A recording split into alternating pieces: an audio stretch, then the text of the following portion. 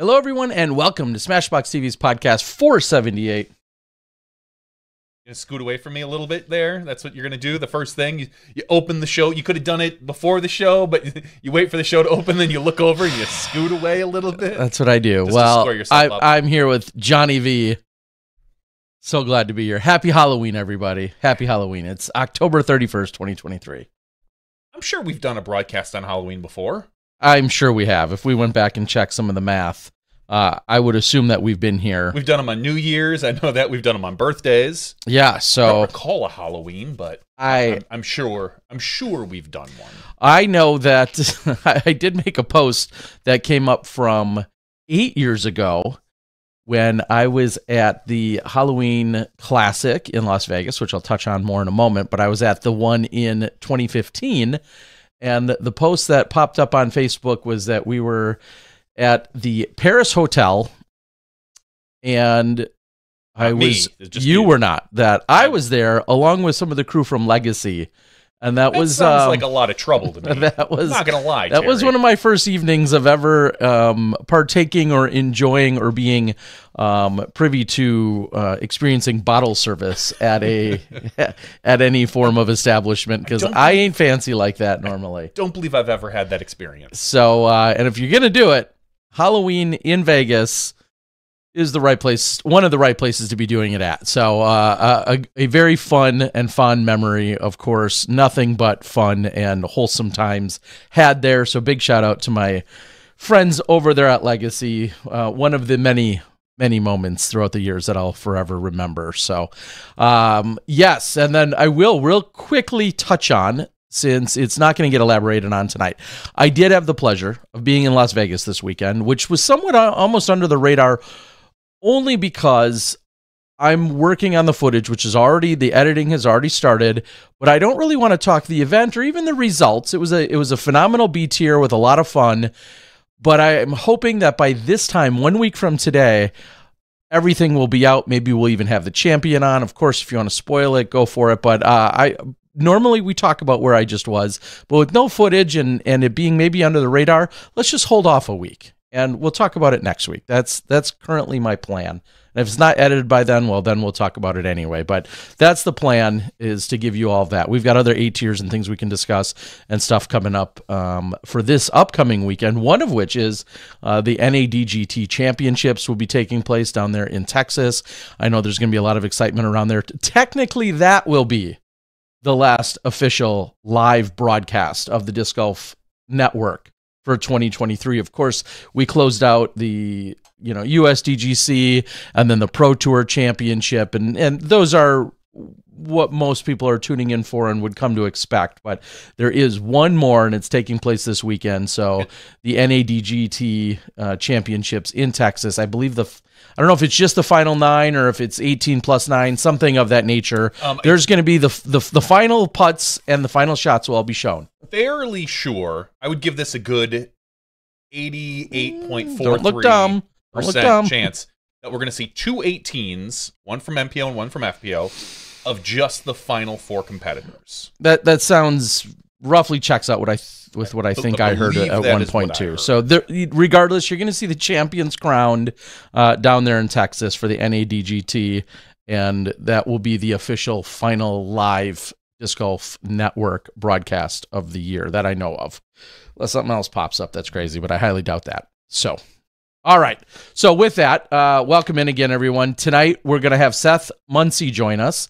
He is doing some trick-or-treating and Halloween obligations along with his kids and family right now, and wrapping up his night. So we told him we'll take him whenever he pops onto the show. We'll be ready, and we'll stop whatever mindless conversation we're currently having, and then we will get to someone much smarter, and that means Seth will join us, and we'll talk to him about this season, and then probably talk a little bit about off season. So if you're already thinking about some things that either you want to put into your routine or some things to think about, maybe we can, pick Seth's brain a little bit on that. The big news that dropped literally the day after the podcast, Wednesday. I'm going to have to talk to someone at the Pro Tour about that. They were supposed to drop it on Tuesday. I remember hearing that, but it got delayed a day, and I don't know quite why. What they're calling a unified European tour. Now, that might be a little confusing because we have the unified tour here. Yes. But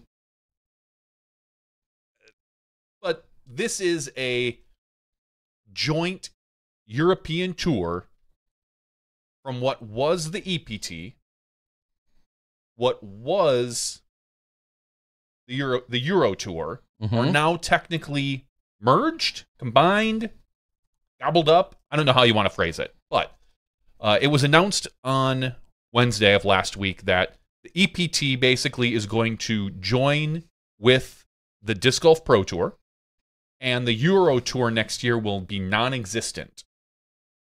And instead, what we're going to get is we're going to get 5 Elite Series events, which will all be live broadcast, that are part of the Disc Golf Pro Tour as well as an undetermined number of future Silver events. Now, these aren't events that Silver Lot is running. He's running? No. Damn, that'd be awesome if he did. He's I am the Silver Series. So no, but ultimately, I'm sure he'll go to some of the Silver events. I mean, it would make sense. Yeah. But ultimately, we're going to see a unified tour next year. The gentleman at Disc Golf Stream, and specifically Yuha, who also ran the EPT, are now employees of the Disc Golf Pro Tour. Yuha is the European media director, I believe, was his title. European media. He does something with European media. I don't know if he's technically a director, a VP, manager, I don't know, corporal, admiral, could be anything for all I know. But that is technically his tour, so he's going to kind of be heading up the European side of the tour. Media-wise. Media-wise, out of DGPT Europe. I'm sure he's going to have a say in some of the events, probably helping with Silver. Now, my understanding is that the Silver events that show up, they will have post-production, but we will not see live production from those. Okay. Only the Elite Series events will have live production. Okay. And the European Open, which is a major, but that's I kind of assume that's a given. If you're listening, you probably know that. If you ask the question and we were in the same room, I'd probably slap you, and say, "Don't be dumb. Don't be a dumb head." Don't be a dumb his official title, since I happen to pull it up in front of me, he was the former EPT. Now DGPT Europe Media Director. Okay. And Miko Wickman, former tour director for the EPT, will serve as the DGPT Europe Operations Manager. So I see good things and bad things about this. And the good completely outweigh the bad, which is great, which is the way we want it. Now, the good thing is, if you're a viewer, one less subscription that you could have signed up for.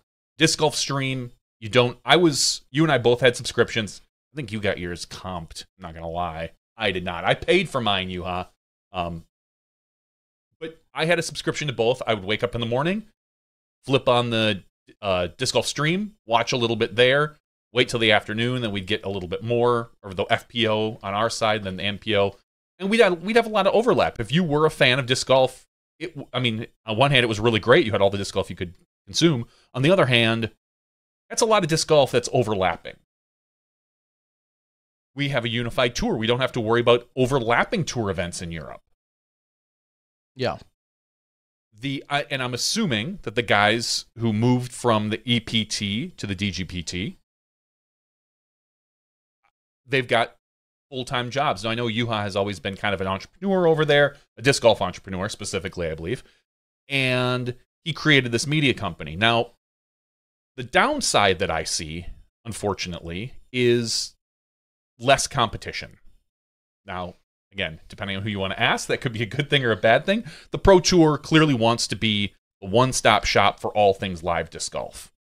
They do a phenomenal job. I wouldn't contract with them if I didn't like and commend what they were doing. But I do like competition. I like the fact that there was an EPT pushing the DGPT, because to be honest, I don't think that the DGPT or DGN would have moved into the Euro Tour had it not been for the EPT. Now, the way I see it, and maybe I'm wrong, this is just an outsider's view, EPT shows up, does a pretty commendable job. Euro Tour sees, PDGA Europe sees what they probably look at as a competitor and something that they don't want to see happen to what happened here in the US, where we have two competing tours.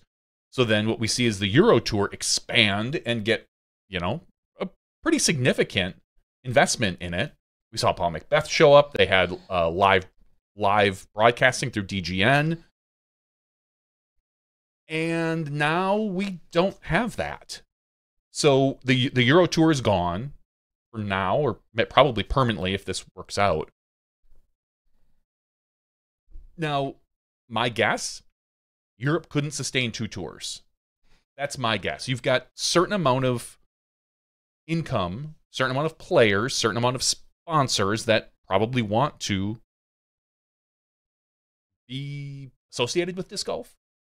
That's a lot of different mouths to feed right there. So there's a chance that the EPT was not profitable and that, much like kind of the Jomez acquisition, this actually maybe saved the EPT sort of.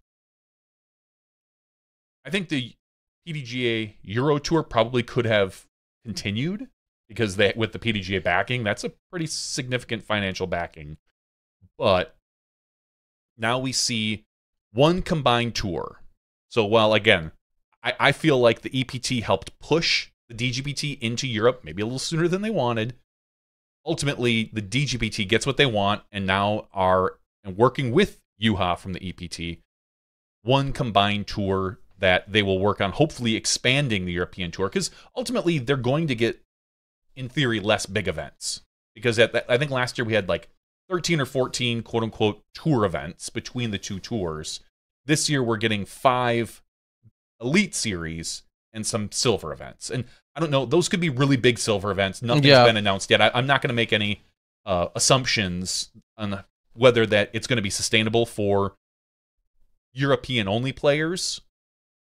I don't know that. And we won't know until we see the silver events. Yeah, and I guess the follow-up to that is if we have 5 events that are elite events and then there's 8 to 10 silver events and that matches roughly the 13 that we saw last year, it may feel still very similar. It might, yeah. With a few of those events just being additionally elevated. So I don't know that it necessarily indicates anything negative in that sense. It's just a matter of you're looking at a different naming structure, some slightly different points allocated and things of that nature. I guess the bigger question that has to be asked is, do we see a world where there is a tour that, or a portion of the tour that is 10 Elite Series events ever over there, or will it always be that they're going to be playing catch up or second fiddle to what's happening in the States, and whether that's due to money or location or resources? And that's a great question, because this is a problem that the DGPT now has to solve, in that you have an expanding, in theory, hopefully European tour. So you have ultimately what I would love to see would be a US tour and a Euro tour, and that, whether the funds that go into both of them are the same or not, I guess it depends on how the Disc Golf Pro Tour wants to look at it, how the sponsors want to look at it. That's going to be very difficult, but we see that the tour finale here in the US is the largest paying event of the year. I would love to see a semi-equivalent tour finale over in Europe as well, with a lot of money.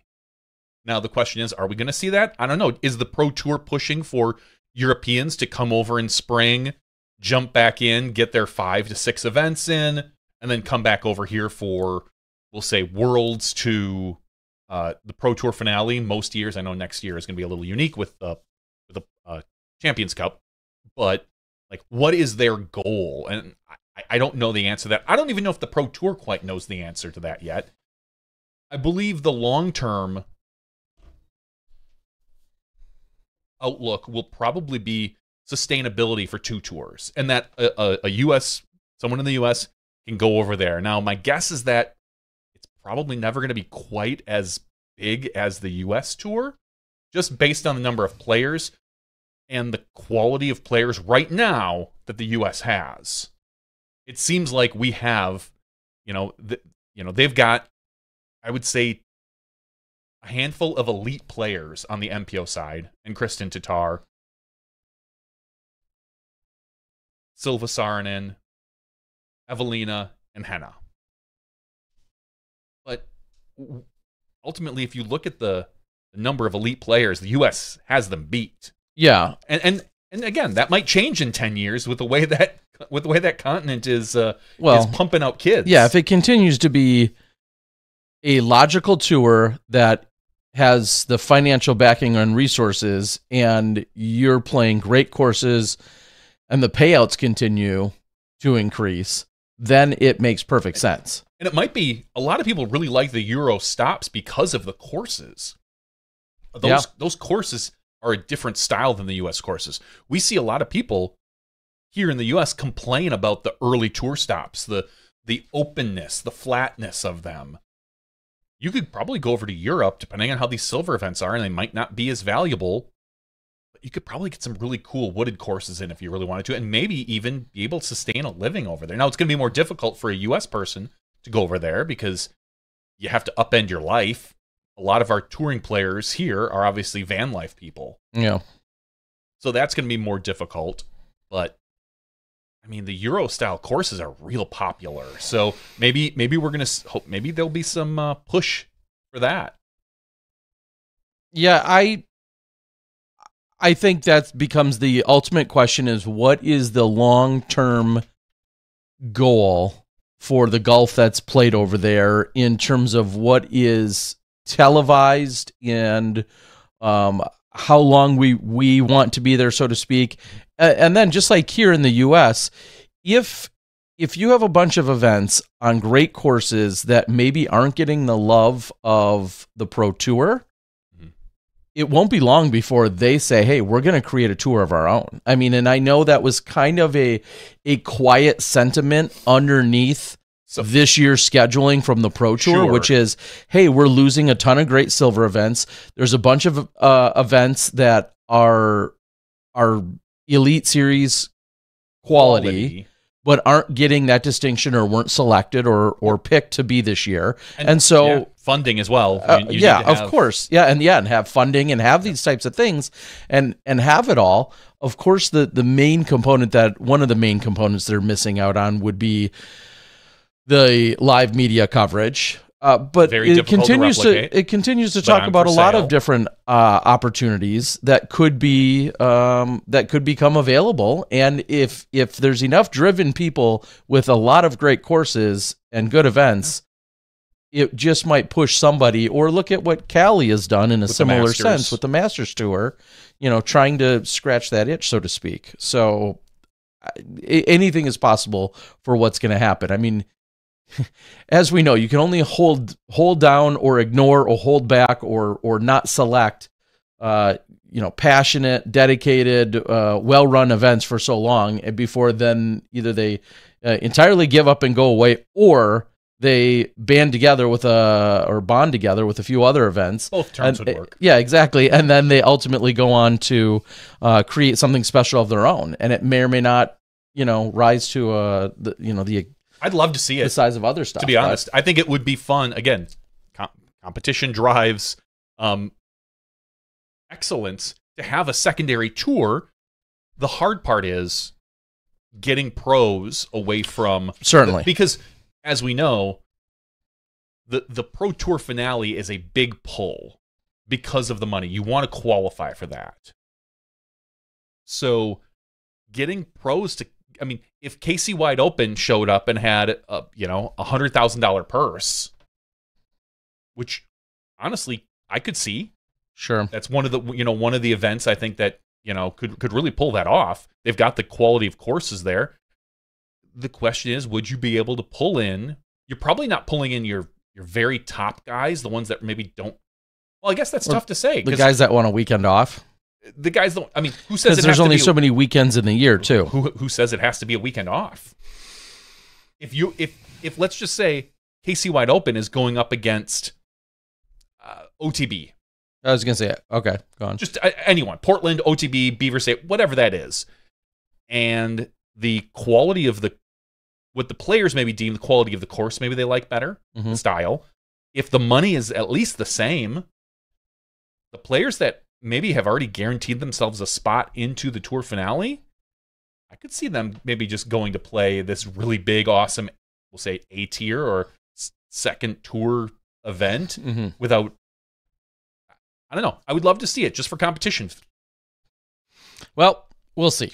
We'll see what continues to drive, and you know, you can rewind here on SmashBoxx 5 or 6 or 8 years and see how it's evolved in that what used to get players to events versus what it is today, and then just how much the overall landscape of tour events, what that looks like. And they're just two totally different worlds.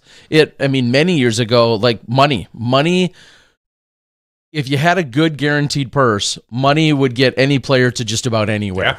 Almost any weekend, in any occasion, a little, whether that was paying for the entry fee and or saying first place is $5,000 or $3,000 or whatever it was, you know, putting you up, whatever. There were so many now what feel like very basic things. It used to be enough to entice a player or bribe or persuade a player or a set of players to come play in events. And now there's so much more money infused in our sport that it's not just exclusively the payout. There's 20 other factors, of which the Disc Golf Pro Tour has been trying to hone in on those other 20 factors. And that's why it does make it so much more of a stranglehold that they have versus another upcoming event that doesn't have that same prestige that comes along and says, hey, we're trying to check all these boxes. We're trying to have all these factors here for you. And that still just may or may not be enough. Only time's going to tell. And if people even wanted to, that's a tall task. Like, if we're being real, like, that's a really tall task to say, hey, I'd like to go compete with a Disc Golf Pro Tour event on the same weekend. And here's all the boxes we can check.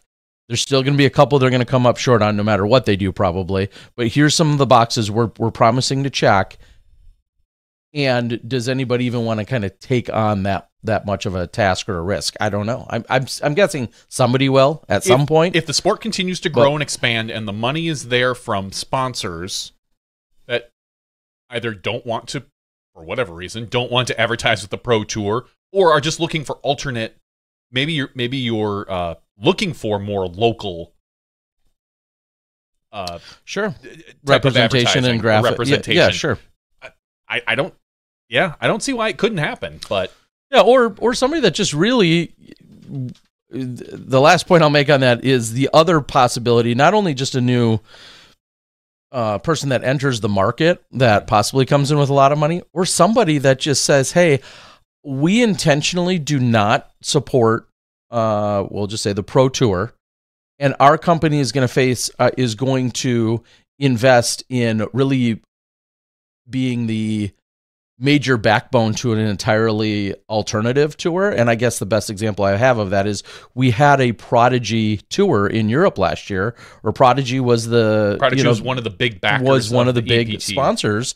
So if someone like a Prodigy, or I'm just going to throw out a Lone Star, because we often hear of the money that's infused there.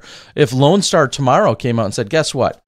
We're going to create a Lone Star tour, and it's going to have 10 phenomenal events with all of these insane payouts on all these really good courses with all these great established TDs, and we're going to have all this money, and we're going to have some media coverage that's that's definitely not to the level in which the Pro Tour has worked itself into over the last 8 years, but we're going to have definitely some media coverage, and we're going to, again, check all these boxes. Yeah, it could look really appealing, but will that be enough? Who will that sway, I think, is the question. That's a great question. To extrapolate that, imagine someone like, to advertise on the Pro Tour is expensive. They have a lot of cheaper options, but there are less and less spots for advertising, so the money is going up. If you want to advertise, what probably could have got you, $500 5 years ago is probably closer to $5,000 this year because there's only so many spots to advertise. Sure. So if you're looking at this and saying, well, gosh, if I want to advertise with the Pro Tour all year, let's say it's 50,000, it's 10,000, whatever, maybe that money is better spent in pushing out a brand new tour. Like, it's 50,000, I get my name on every event. Yeah. Something along those lines could be one of the reasons why this spawns. Yeah. I guess all we can do is wait and see as to if somebody wants to take on that task, and maybe Terry. You're at home listening. Nope, not me. Not me but you're at home listening, and you know the right people who want to get involved, and the opportunity just might present itself, and it's going to take a ton of work because we're not trying to undersell all the efforts that have already been, the lessons that have been learned, the hardships, the trials, the 60+ person team that is the Pro Tour plus contractors. Like there's a reason it's it is what it is today. It's taken quite a bit to get this far. All right. Well, let's talk a little bit about what we did see otherwise. We saw that announcement, which spawned that conversation.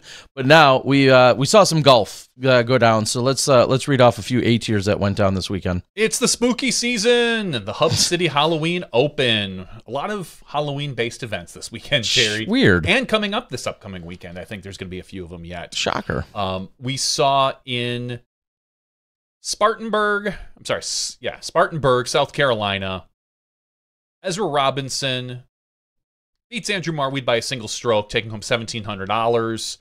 Third place was Jake Mon, tied with AJ Carey. Fifth place, Jake Wolf. That's your top 5 right there. A lot of well-established, known names still playing golf. I mean, some of these guys don't have the benefit of being able to just take the off-season off, so that they're going to continue to play these regional A tiers and hopefully pull in between $1,000 and $2,000 every, a month or every couple weeks if they're lucky. So Ezra Robinson takes this one over in, there was no FPO division. In MP40, Barry Schultz runs this one down with a 5 over par, beating Aaron Cunningham by 9 strokes. And just for reference, Barry's round ratings, 1016, 1023, and then he cruised in at a 985. So congratulations to Mr. Barry Schultz and Ezra Robinson on your victories. We're going to talk about the Ontario Provincial Disc Golf Championships. Couldn't spit that one out to save my life. Canada's own Thomas Gilbert wins this. He put a beat down over Chris Brown. Which is funny if you think about it, Chris Brown. Ouch. Too soon. Too soon. Is it too soon? No. I think we're just at enough time. 16 strokes. Thomas Gilbert slaps Chris Brown around. FPO division, Chantel Badzinski wins this over Chloe Winter. Congratulations to Chantel. Miss Frisbee. Miss Frisbee's doing work. You got it. $275 she wins in that one. So that is your Ontario. U.S. dollars, that is. Those aren't Canadian Correct. dollars. Eh? It says prize, USD. I know. Yes, That's what I'm saying. U.S. dollars. They didn't get them in, Toonsies or whatever they're called. I think they're just called Canadian dollars, aren't they? I think their coins are like... Oh, like they're pennies or something else? No, I forget exactly which, but is it Toonsies? No, it's something just like that, though. Okay. But that's... Now I'm going to look. All right, go ahead and look. What am I Googling? Canadian coins. Coins. Yeah, what are the Canadian coins? Names. Yeah. 5 cents is a nickel.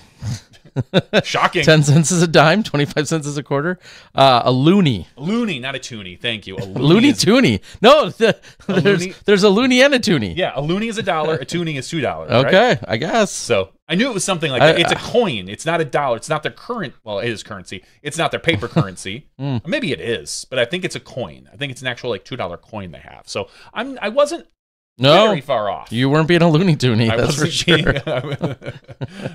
So congratulations to me. I need to get to Canada still. And I'd be more educated on their currencies, on their but coins. just in general, I need to get to Canada. That's for another day.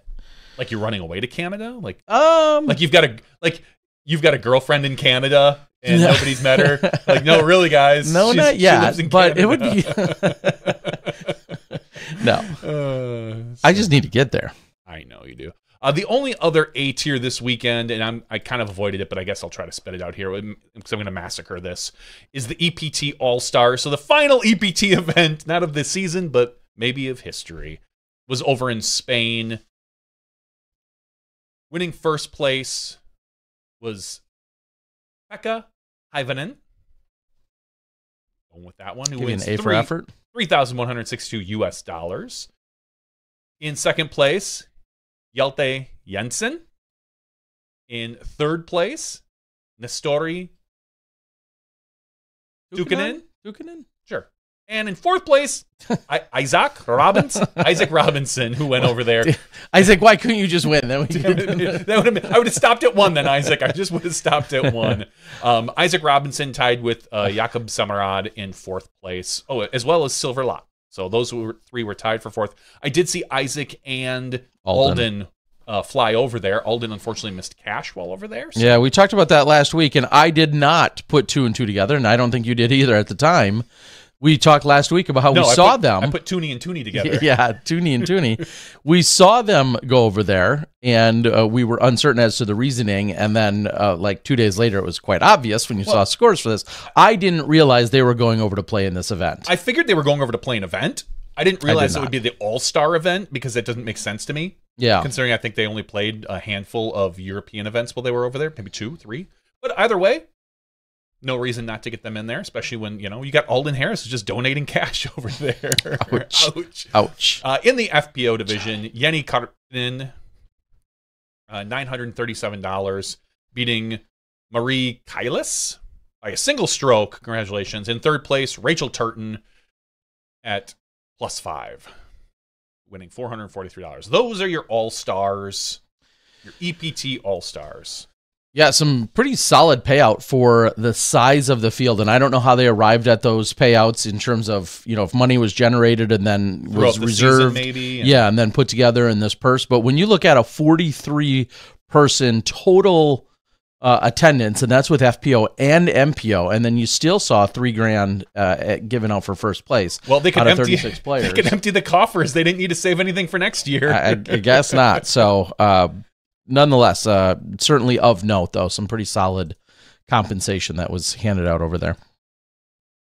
And is that everything we saw for A tiers in the U.S.? A tiers, okay. Not only in the U.S., Terry, in the world. Oh, that's true. That's a good point. Thank you for that clarification. I did see it was linked to me, and I'll admit I'm not personally all too familiar with the channel, but it was linked to me. I know that Hub City did have some coverage, and it looks like, because again, the link was sent to me, the YouTube channel is called Great Courses of South Carolina. Is the YouTube channel in which some post-production has been put together. I don't know much else about it other than the fact that it's out there. It does exist. They have round 1 front 9 was sent to me. I'm guessing there's going to be even more, and I would assume all 8 videos if there was, or I'm sorry, 6 videos, 4 rounds. Wow. 3 rounds, 2 videos per round would probably equal 6. So that makes a lot of sense. Go check it out. Real quick, we will talk just briefly about a B tier that's happening at Bedford, Virginia. So maybe a little preview very much so of our world's courses. The Blue Chip Technologies Battle for Bedford presented by Destination Bedford. Now, I normally am not a fan of these long names, but I didn't hear a single disc manufacturer in there, which makes me happy that we have Blue Chip Technologies by Destination Bedford. Destination Bedford is probably their visitors bureau. Probably. But Blue Chip. Go ahead. No, please. I was just going to say, in Blue Chip, I apologize. I've spoken to him a couple of times over maybe in 2 different places, the gentleman from Blue Chip, and just massively supportive. I know they have sponsored a number of events in the area, and so awesome to see, and obviously a sizable payout and turnout that came this weekend. So thank you to the guys over there at Blue Chip as well. And we do have some big names here winning this one pretty handily. 7 strokes. Chris Dickerson shooting a 1042, 1043, and then a 1035. So right around his rating, I would say. Second place, Matt Hammerston wins. Takes second place by 7 strokes behind Chris Dickerson. Third place, Brody Smith shooting a 2 under, so 3 strokes behind Matt Hammerston, and he won $566. And finally, a tie for fourth between Carson Ham and Ian Burchett. So congratulations. Going down. There's a lot of players here. Yeah, 70, moly. Almost 80 MPO competitors. Yeah, I see a couple of big names near the bottom there. In fact, 78, 79, 80, 81. 81 MPO competitors, a few DNF, but when it was all said and done, 81 MPOs. Winning an FPO. Winning an FPO, Debbie Yu, shooting a 12 over par. Round ratings 937, 967, 923. Not bad. All well above her average. Yeah, well above her 901 rating. That's right around usually probably the cash line for FPO at a Pro Tour event is my guess. So, not too bad. Second place, Holly Finley, 2 strokes behind Debbie. And in third place, Irina Shekhova at 29 over par. So congratulations to the 3 women who... Yeah, Debbie's rating average for the 3 rounds was 942. So congrats to her. Phenomenal. All right. That's the only beats here that we're going to talk about. We don't usually bring them up, but because it was a Worlds preview, and we do have some of our bigger pros slumming it, just playing at some of these lower tier local events, it makes a lot of sense. Yeah, and we all know that people are going to different courses for different reasons. This is going to be somewhat of a Worlds preview in terms of playing in Bedford. So I could assume that was had to be something with it. Your just overall proximity to it.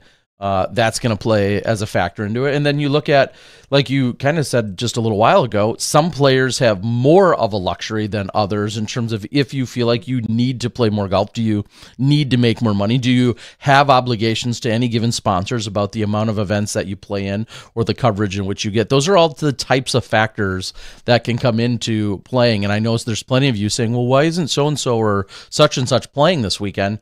You're going to see a lot of players obviously largely take off until the Disc Golf Pro Tour All-Stars or something of that nature, unless they have just a really fun, relatively close event, or it might be a far away event, but it's in a great destination that they have some other liking to or some other tie or implication that brings them there. And there could probably be a full tournament in Calvin Heimberg's backyard.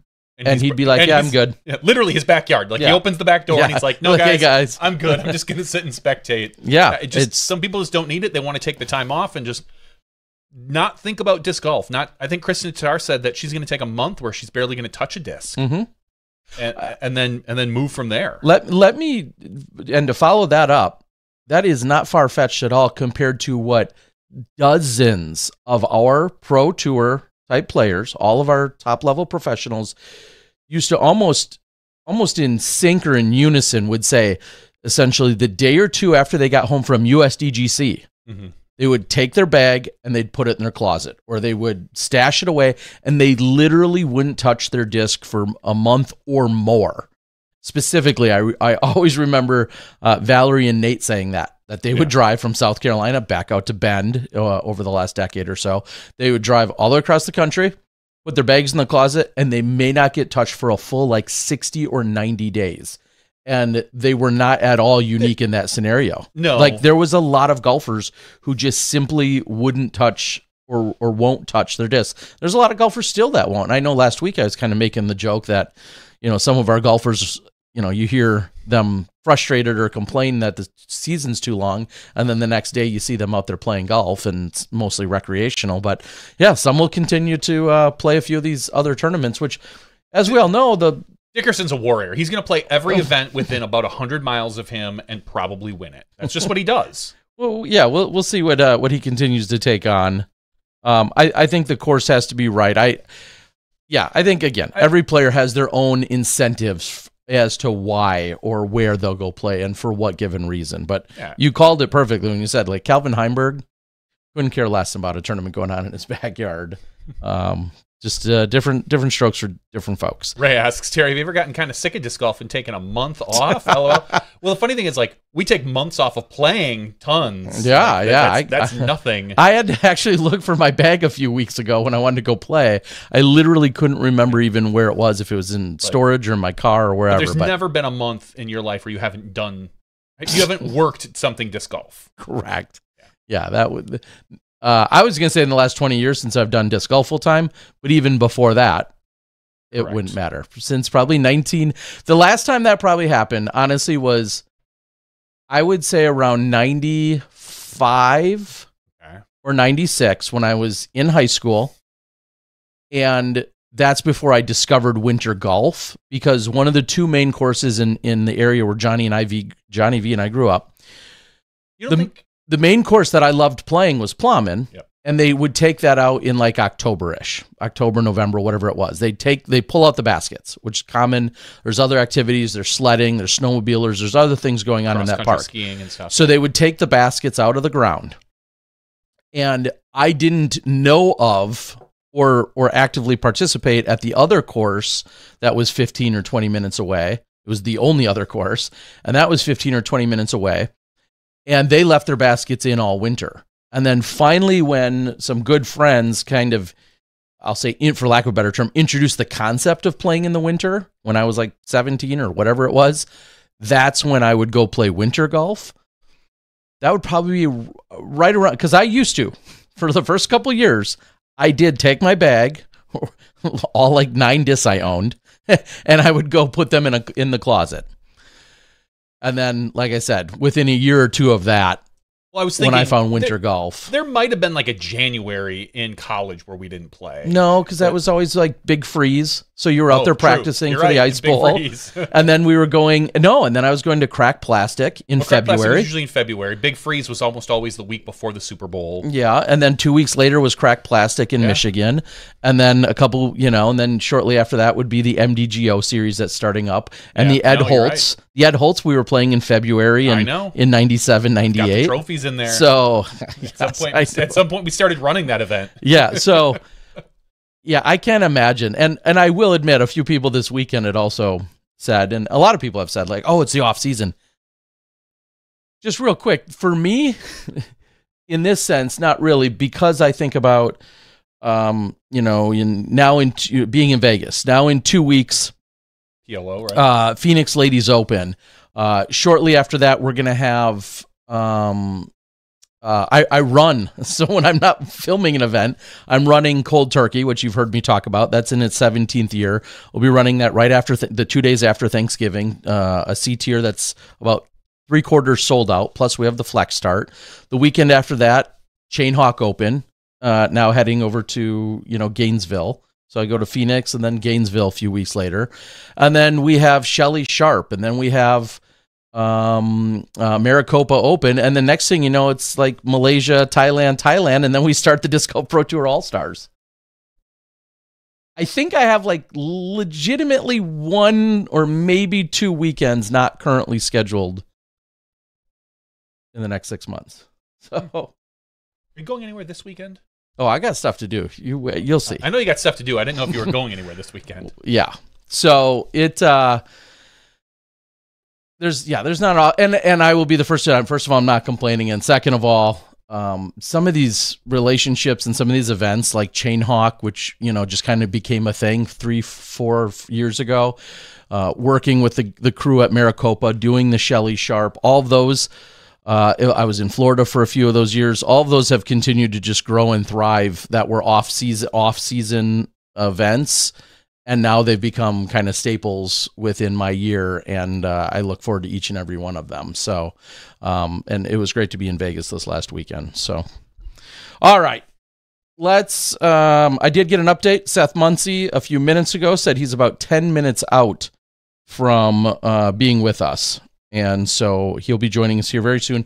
And what a great conversation to have. Again, somebody talking about the off season and able to maybe give us a little bit of insight. You see a lot of people asking questions, people talking about their off season routine. I just saw Albert Tom, for instance, just today was answering questions on Latitude's page about what he's going to be working on in the off season. And I think he said something about his touch, and he said putting first. He has to. And then his second one was, touch and finesse with like his long range drives. And then also even his medium range drive. He kind of wants to work on like his somewhat of his a little bit on his approach game. And then it really made me reflect for a minute. Like, could you imagine?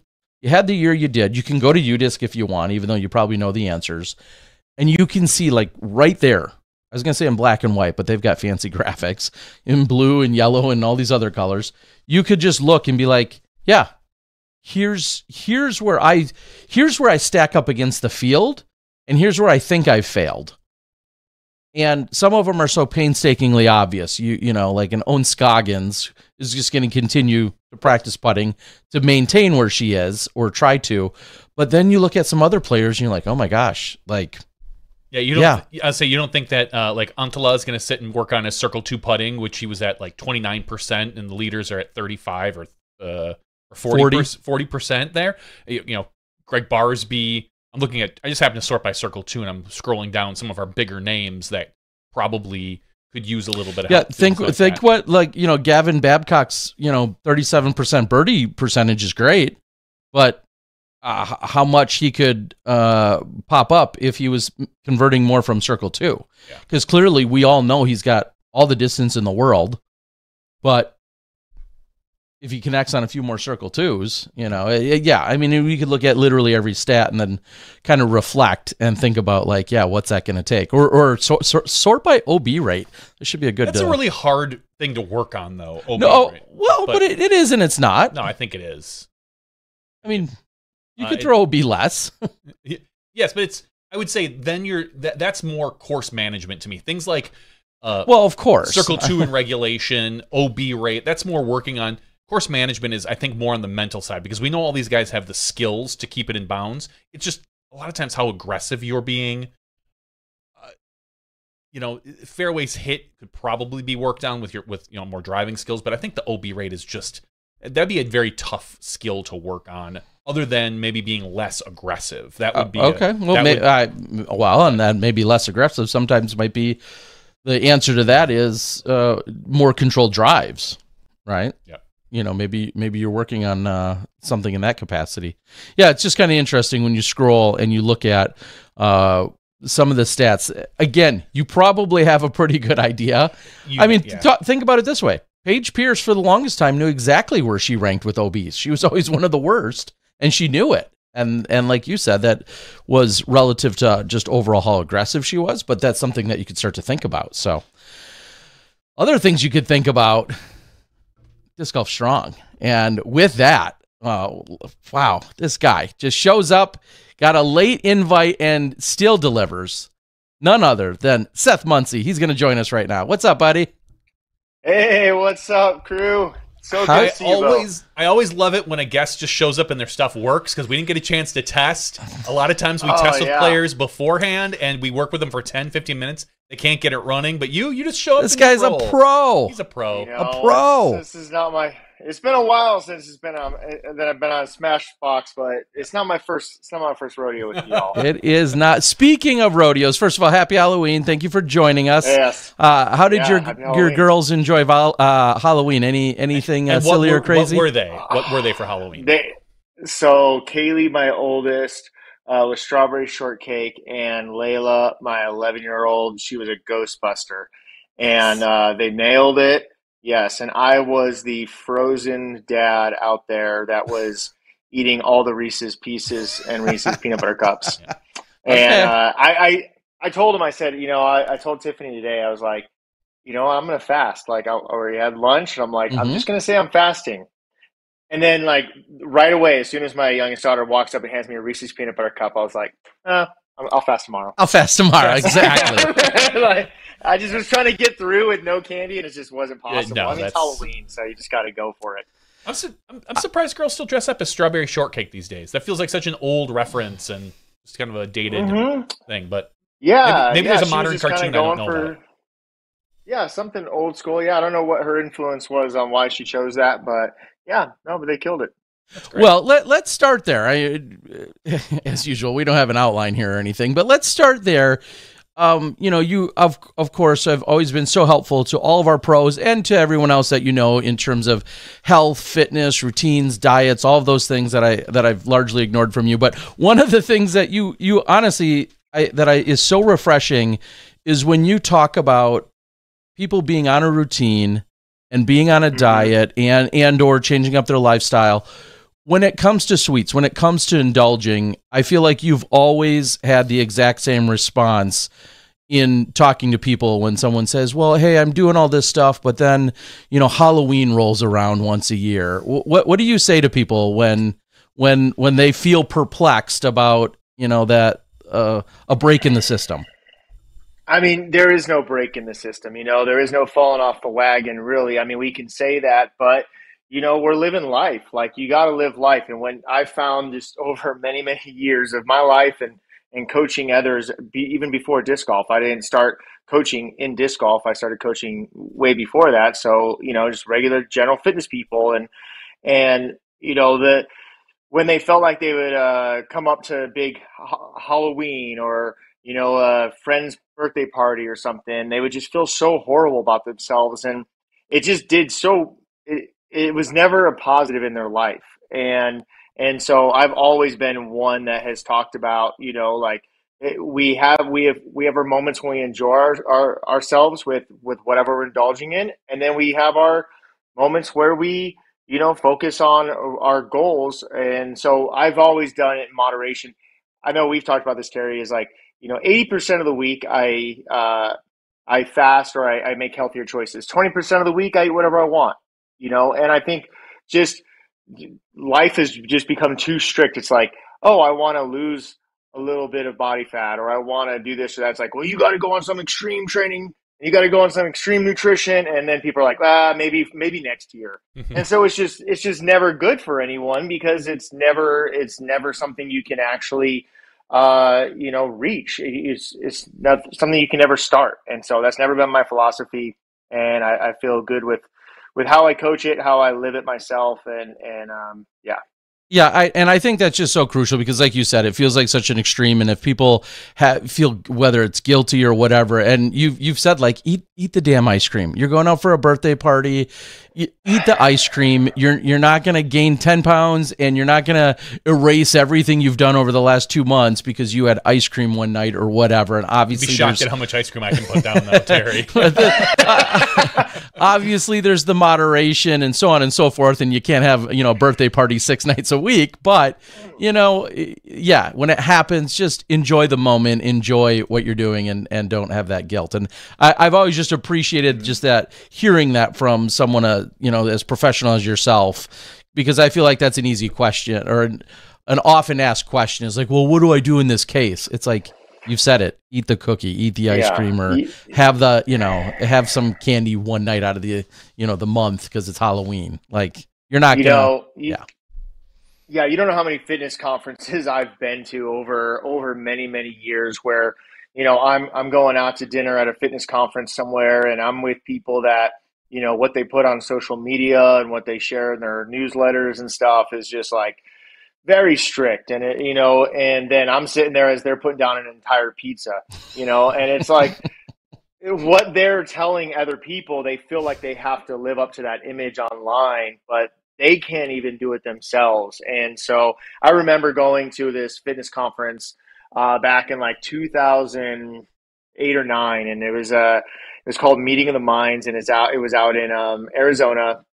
It was like 3 days long, and what it was like all these amazing presenters, and we would spend 2 hours listening to each presenter. We all stayed at the same hotel, and they had catered breakfast, lunch, and dinner for all of us. So we'd all so it was like, you don't get to listen to the presenters. You get to like hang out and have a beer with them and stuff, right? So there's this one gentleman, Dr. John Berardi, and he started this company called Precision Nutrition, and it's really big.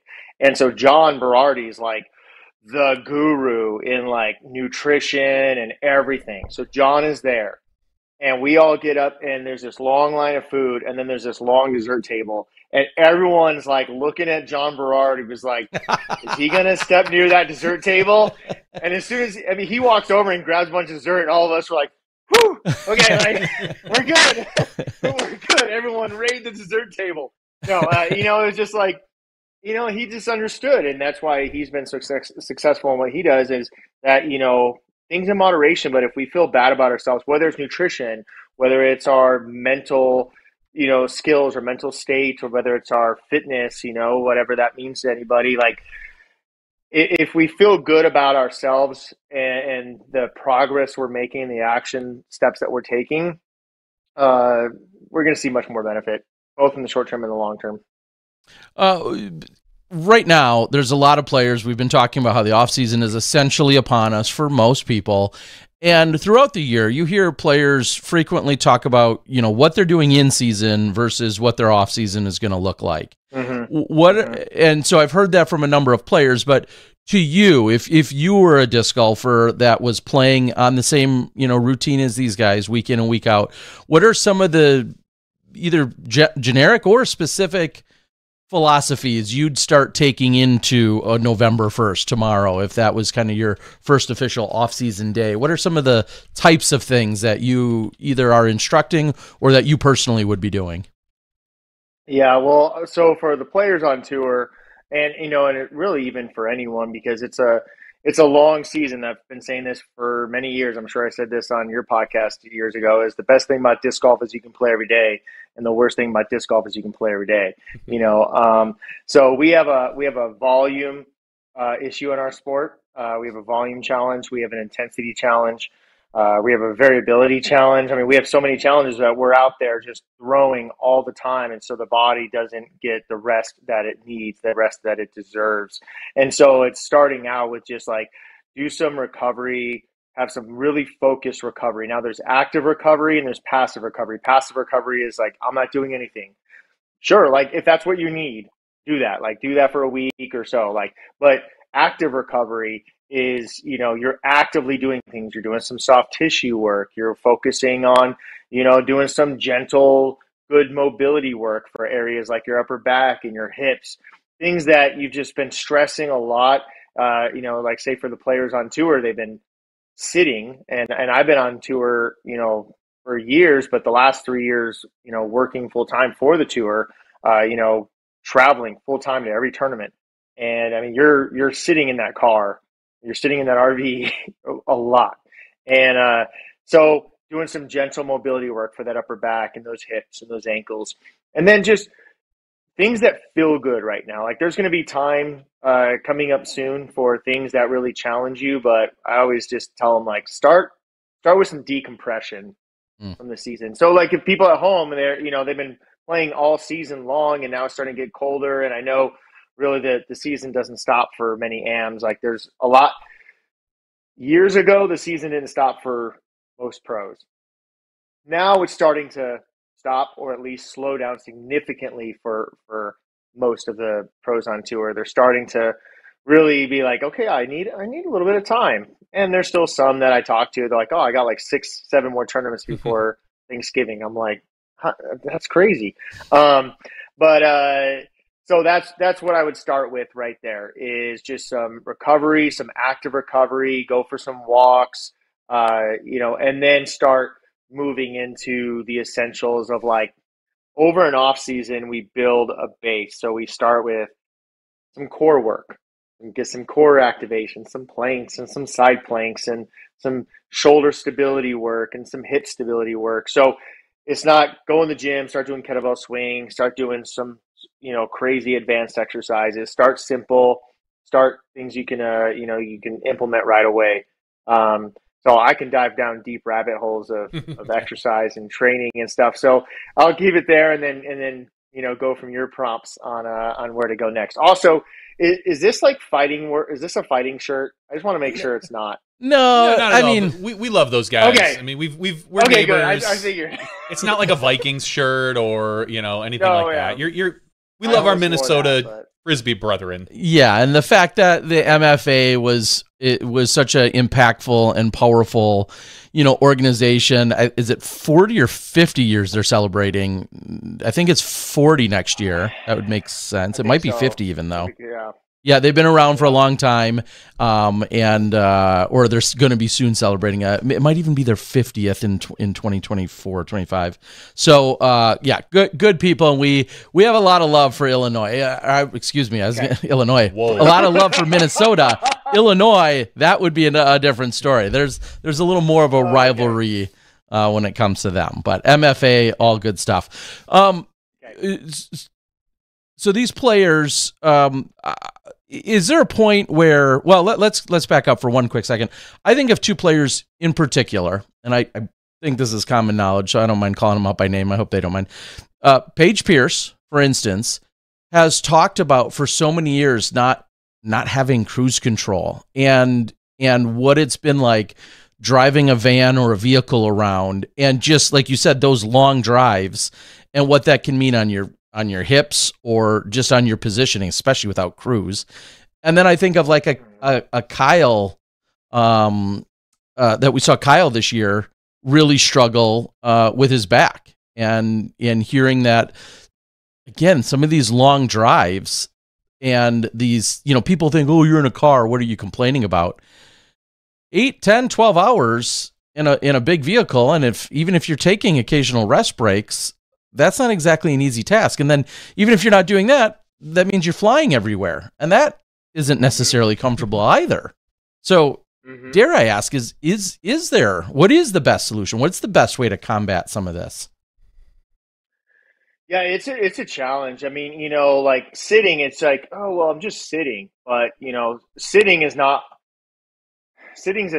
it's a human position that we should be able to get in, but over time, it's not like a human movement thing. Like humans are made to do like human movement things, and just sitting, and especially sitting in one position for that long, while you're engaging some muscles to, gas, brake, things like that.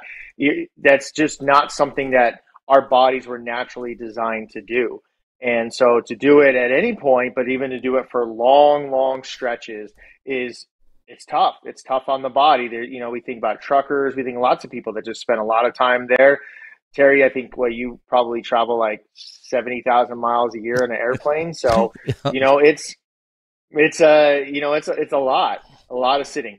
So what do we do to combat it? One thing I've, talked with players about is, and not with each player individually, I'll just, talk to players that have had some issues, or, when they want to talk about these kind of things, I don't just walk up to players and say, "Hi, I need to talk to you." Like Sure. we need to have a conversation. But is getting up, is like taking those rest breaks and using that time that are already kind of just going to happen as you're driving long distances. You need to get out to use the restroom. You need to get out to grab some food. You need to get out to, fill up your tank. And so taking advantage of those times, those periods, to get some activation of your muscles. So I've had players where I have them do standing planks, where they just like stand up nice and tall, and they brace their abs like they're bracing for a punch, squeeze their glutes like they're pinching a cord between their cheeks, grab just like engage all their muscles, and do that for like 10 seconds. It's a standing plank. Do some hip circles, some leg swings, some upper back movement. So while the gas is filling up, while you're waiting, for your food, things like that, and so we can't get away right now from the movement. We can't get away from the travel. I know that, things they are evolving to have not as big stretches as we've had in the past, but you just got to look for those little windows of time. Look for those little windows of time that you can start getting your body moving. What are, as you move into the, you're saying not necessarily to jump right into a bunch of, advanced techniques and things, but what are some of the players coming to you and talking to you about with regard to their off season? And is it very individualized for every single player, or do you kind of have some blanket general ideas for how they should be going about it? How do you break that down? Yeah, great question. So for any athlete, you want to have a good foundational base. And that's not just like a pro athlete, like that, an amateur athlete, which, I've been saying this since Disc Golf Strong's inception, is like calling all disc golfers athletes, like, hey athlete, hey disc golf athlete, because no matter who we are, no matter what division we play, how long we're playing, we're doing an athletic movement. The sport demands us of it, and so getting that foundational base. So it's like we're working on core stability, we're working on hip stability, we're working on shoulder stability. Like when I throw, when any athlete disc golfer throws, let's just say the shoulder wants to, it's the most mobile joint in the body, and that's a great thing, but it's also a really challenging thing when you're trying to throw your arm out of your socket, constantly throughout the week. And so it's like we need a lot of stability in that shoulder joint. So it's not necessarily super advanced stuff.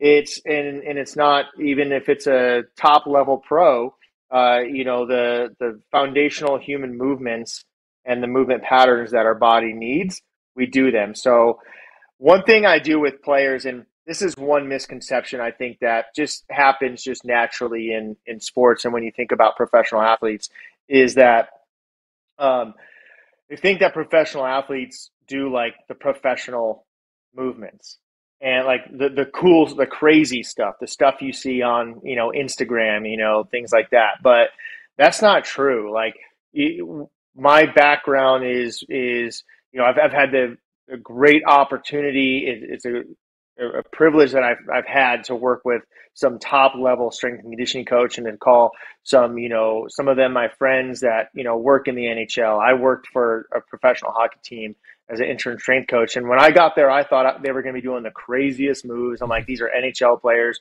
We're going to be doing all sorts of advanced stuff, and we weren't. We were doing the foundational stuff. We were doing planks, side planks, dead bugs, bird dogs, half kneeling work, some kettlebell presses. Like nothing crazy. One, because that's what they needed. And two, like our job wasn't to try to impress them off the ice. Our job was to do the stuff that was necessary so that they could impress everyone on the ice.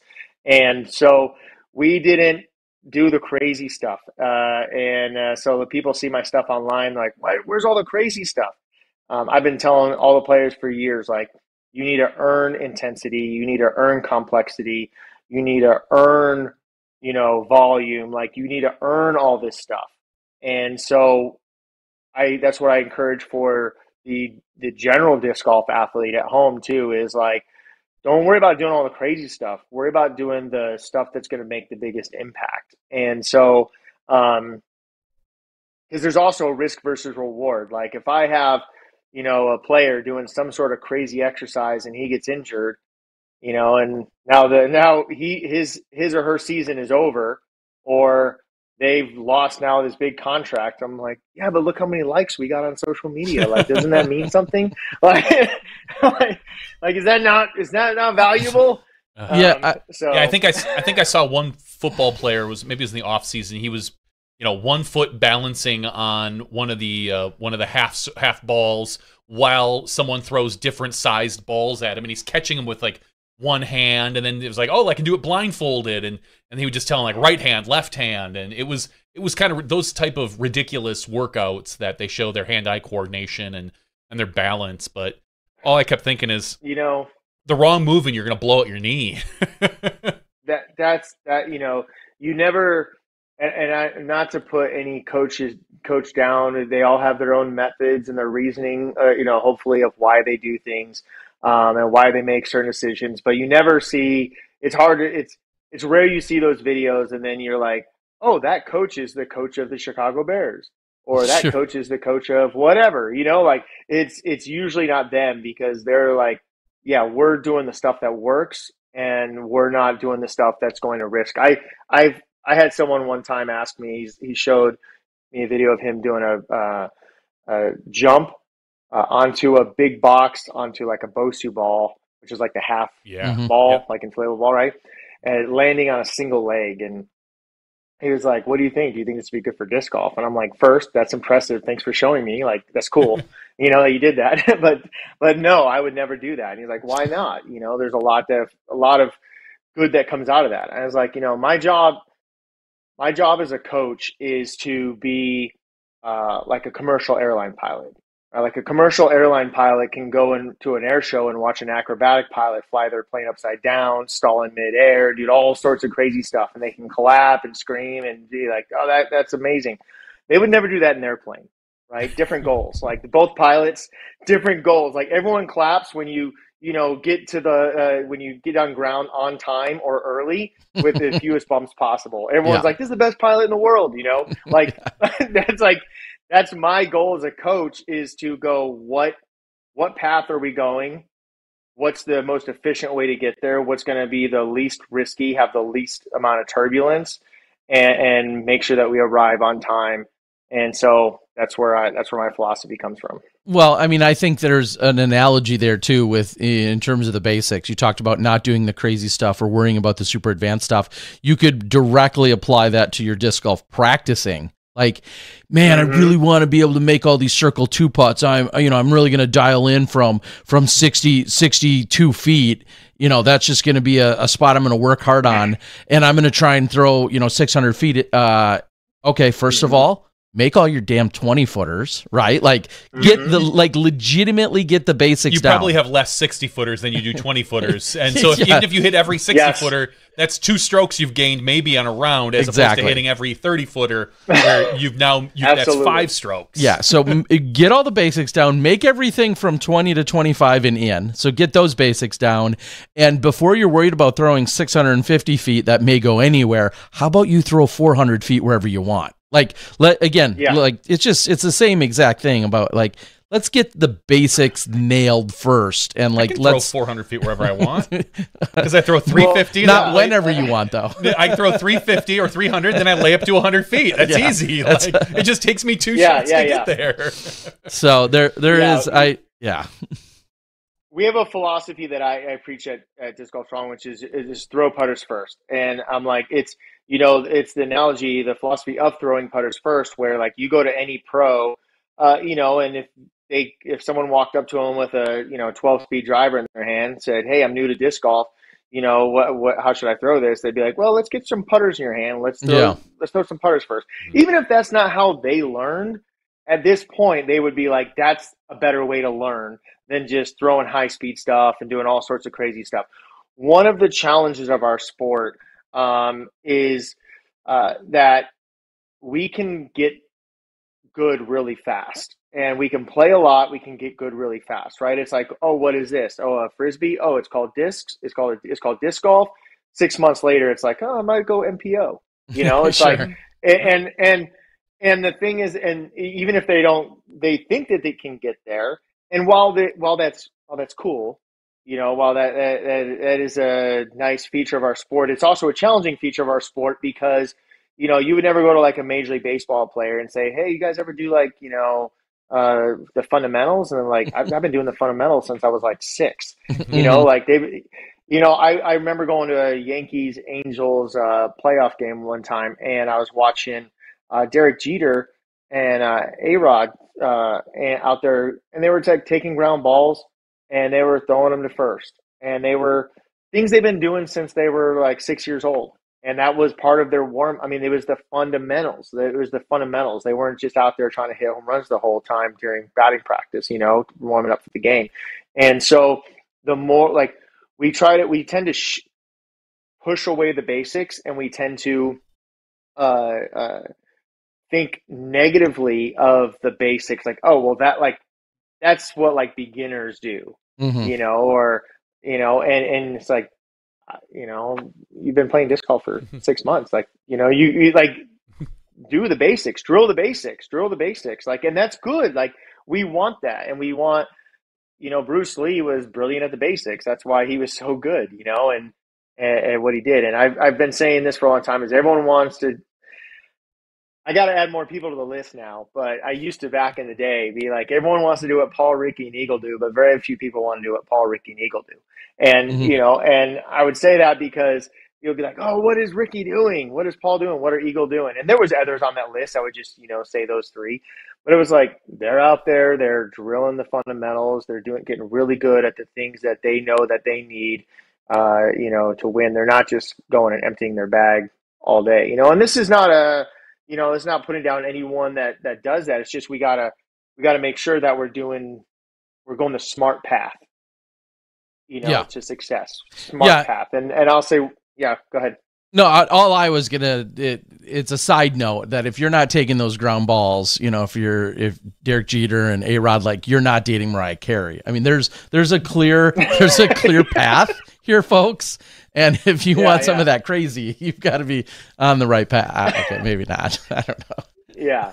Yeah. One last thing to say this is, I was talking to a player years ago. He sent me some videos of him throwing, and he was an up and comer. He's a really good player now, and he's like Seth, I want to hit 500 feet. Like, what am I doing? Like, look at my form. Like, why can I not hit 500 feet? And I'm like, I'm trying to make sure I don't say his name.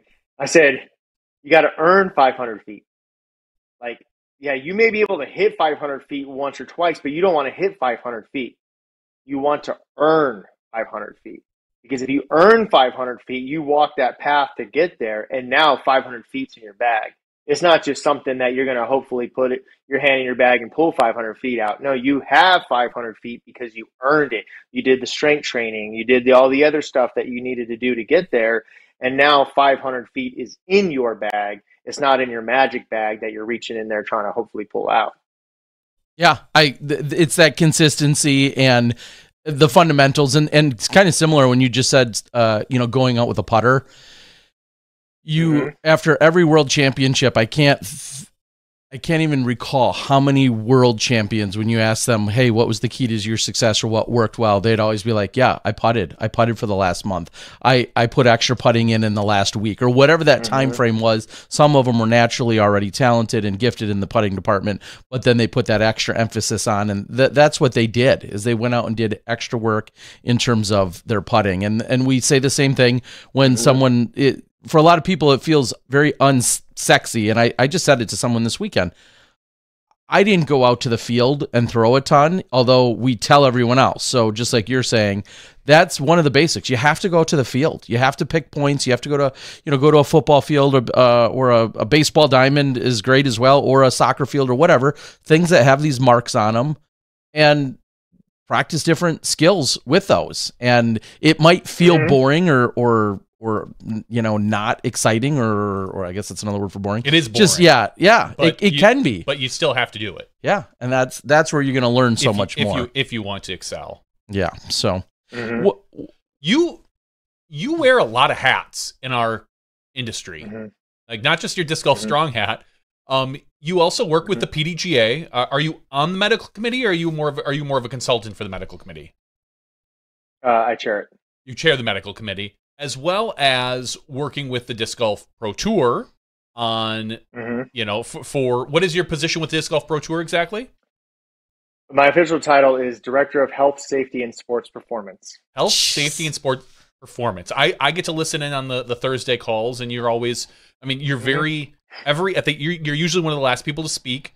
You're always talking about making sure everyone takes on the team, not just the players, but the team takes care of themselves. Our guys that do these long hauls for the course, get out, stretch, do the things. But then you also get to safety, which is a lot of our weather. Our weather delays. We had I want to say a ton of them, but it felt like early in the season they tended to creep up.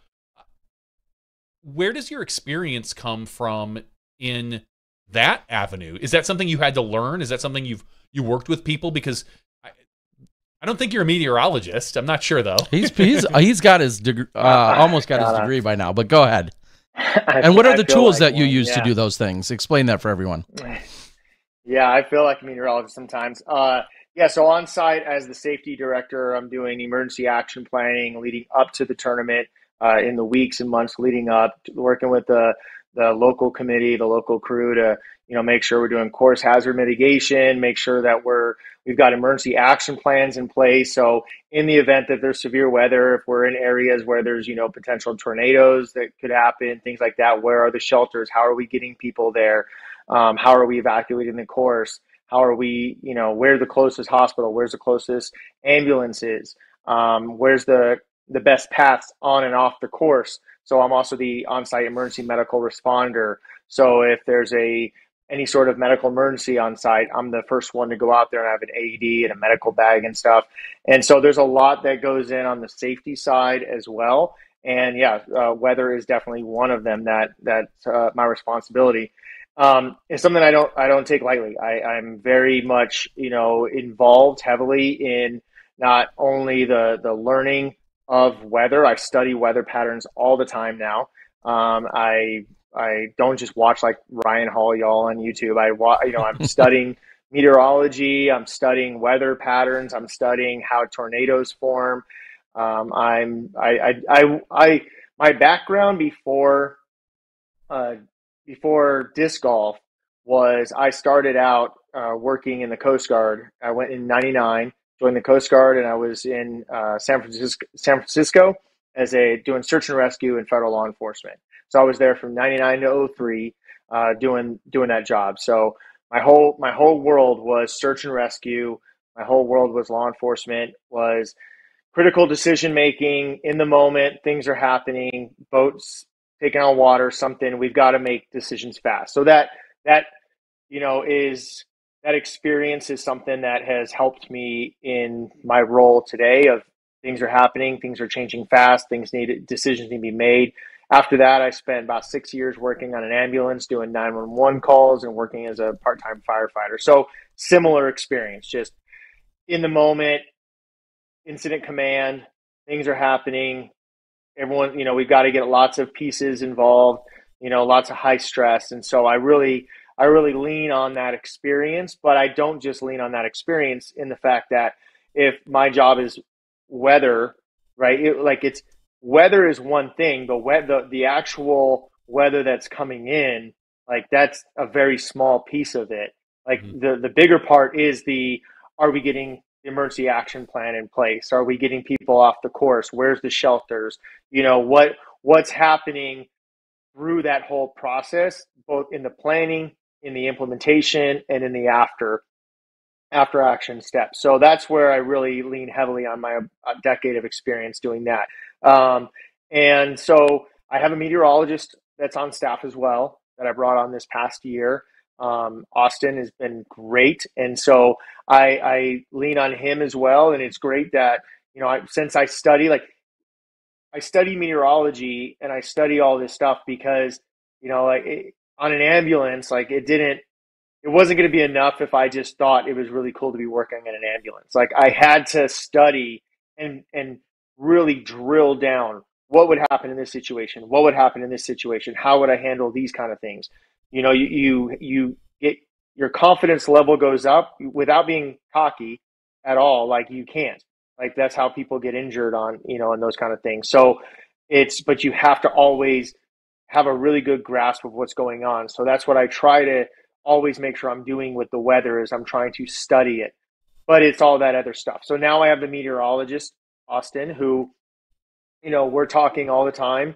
We're connecting. He's giving me some updates of what he's seeing. I'm looking at the weather reports and kind of calculating everything in my head of like, how fast is the storm coming in? What is the storm prediction center? What have they, in the days leading up, what have they kind of predicted for our area, for thunderstorms, for severe weather, for tornado risk, things like that. And so it's a process. It's, as I tell the players on the ground, and, I'm not some suit up in New York that's just pushing a button. I'm out there, I'm with them. I don't want them to stop play. That's the last thing I want, but I'm always going to choose the health and safety, life safety of everyone first. And so that's my main focus. Where do you want to go from there? Well, I was just going to say what I take away that is from the internet. I was told that you don't know anything, and that really it's just a major ego trip for you to be pulling people off courses, because not only is that beyond, of course, ridiculous and stupid, arguably one of the dumbest things I read this entire year, if I'm being honest. Like when I think back on 2023, some of the comments, which are always a doozy, someone said, I think Seth has an ego problem. I don't even know if they called you out by name because they didn't even know, because weren't smart enough. And all I kept thinking is, A, that's obviously the furthest thing from the truth of you having any kind of ego problem or feeding an ego. But secondly, nobody on the planet wants our events and weekends to go longer, to stretch. Like the camera crews, the people in the control room, the on-site volunteers, the players, the spectators. Nobody wants to turn 12 and 14 hour days into 16 or 18 hours. Like nobody on the planet is benefiting personally outside of their safety, is benefiting by us making everything take longer. And so for a multitude of reasons, that's obviously was such a, but as we've seen more of these weather delays and maybe even additional precautions, it also then comes with additional scrutiny. And I think specifically of one, and I know there's certain terms and obligations you have with the Pro Tour about being able to discuss every, maybe some situations, but one of the wilder situations this year was, of course, getting pulled off the course at Maple Hill for wind. And that, truth be told, all three of us have been in disc golf for quite some time. And there was a lot of scrutiny over that by some smart and not so smart people. But there was a lot of scrutiny over that. And let's just call it what it is. It was incredibly unique. Like that's just really, for most of us, has rarely, if maybe even never happened or even heard of. Do you feel like that was so extreme that we may never see it again, or do you feel like that was you and the Pro Tour kind of also maybe not taking safety even more seriously than ever before? Or, I mean, you've always taken it seriously, but I mean, you know what I mean? Like, are we even more cautionary than ever before for a number of reasons? Yeah. Can you pinpoint any of that? Yeah, for sure. Every single decision is hard. And one thing I've told one of my crew, they were asking about it. They're like, "Oh man, things people are saying online." I said, I just can't think about that when I'm doing this, or else I'll always make the wrong call. If I ever think, "Oh, what are they going to say about this, or what's the backlash going to be?" I'm always going to make the wrong call. And that's like our number one goal is to make sure that everyone is as safe as possible, and that, everyone goes home. And the thing with safety, the challenging thing with safety, and, again, like this is, some could say fortunate, but some could say unfortunate experience of being around a lot of people's, worst moments in their last days. And so in my line of work before disc golf. And so, you when you see that, you really take it to heart what things can happen. People never think about, or not people, I don't want to generalize everyone, but many people don't think about what could happen at any moment in their life. And that's a good thing. We don't want to walk around just completely scared of, never making it through the next moment. But everyone that I ran calls on an ambulance or on the Coast Guard, like they never imagined that what was going to happen in that moment was going to happen. Like, and so it relies on us, like anyone on site at an event, they put their trust in us that we're going to keep them as safe as possible. Right now, is there risk? There's always risk, right? We're not trying to get rid and remove all risk. There's just a level of risk that we all assume just doing anything, right? And so if we were trying to minimize all risk, make risk zero, we wouldn't do any disc golf in the woods or in most areas. But when that level of risk gets to a level that we're not comfortable with, then we have to go down the path of making the calls and making the tough decisions that are not going to be they're not going to always be well received, but we have to do what we have to do. So in a case like Maple Hill, it wasn't necessarily the wind. It was what are the trees doing? What's that old forest doing at that level of wind? And so like heavy winds in Emporia, I mean, that's like a Tuesday, right? Every today, right? So in Massachusetts at Maple Hill, where the old growth forest like that, when the wind started to get to a level, and the gusts started to get to a level where we were seeing trees and some branches starting to fall out. It's not like, hey, there's a branch that fell, blow the horn. Just, we can't do that. It's okay. We knew that wind was forecasted. If I blew the horn and didn't even allow the tournament to start in the morning because I knew that the wind was going to come up that day, like, that would be really out there. A lot of people would really, be criticizing that.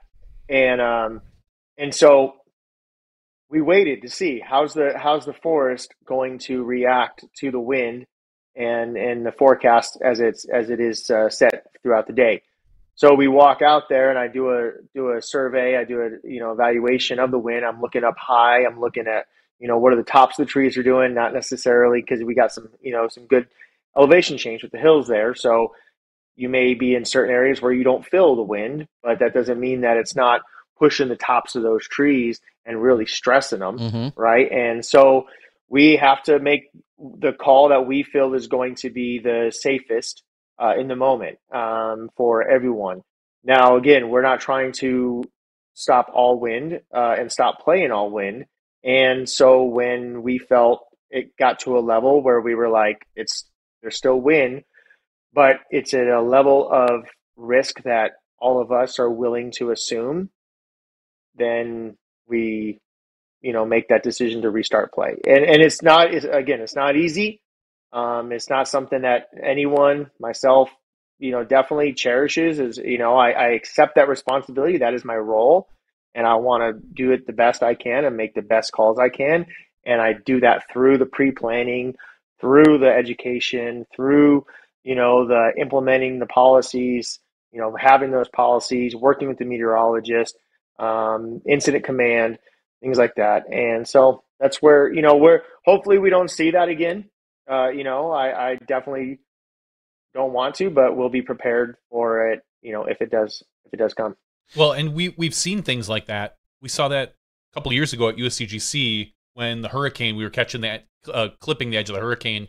There was a large branch, I believe it was on hole 4, that had fallen, where they actually ended up just calling the event 3 rounds in, or 4 rounds in. Maybe was that a 5 round? No, it was 3 rounds, and that's how okay. Coling I couldn't remember managed to win that one. So I couldn't remember if it was a 3 and got cut down to 4. But so I mean, it's not unheard of, and it's something we obviously need to keep track of and monitor, because some of our that particular time of the year for USDGC and Maple Hill, it's hurricane season. I mean, you're catching. It's not uncommon to catch some of those, late season hurricanes that come up right up the coast. So, and both of those events, obviously, relatively close to the coast. So, the other situation that we saw, and we saw somebody on the board mention it, a tough, difficult situation, was the cameraman that Eagle unfortunately brained. His Halloween costume was apparently a disc in a hat, which was on social media. So I saw that, half a disc, which good on him for having a sense of humor about it. How do you prepare for something like that? And would you think that is the most difficult situation you ran into all year, or maybe even so far in your career on the Disc Golf Pro Tour? The actual injury, or just like in general, an incident. The incident or injury, particularly on the Pro Tour. I know clearly in your life before this situation isn't probably even doesn't even probably rank in the top 20, unfortunately. But for the Pro Tour, I would say.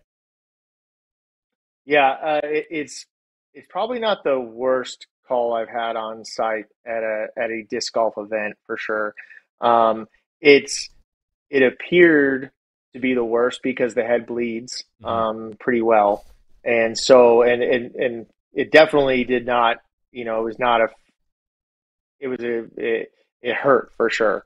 But, I would say that, to prepare for things like that, we're always learning, we're always growing, we're a growing sport, new policies, new things happen. We're trying to be as forward thinking as we can, and then sometimes things happen like that where it's like, okay, now let's look at this next step of headwear, for cameras, for camera operators.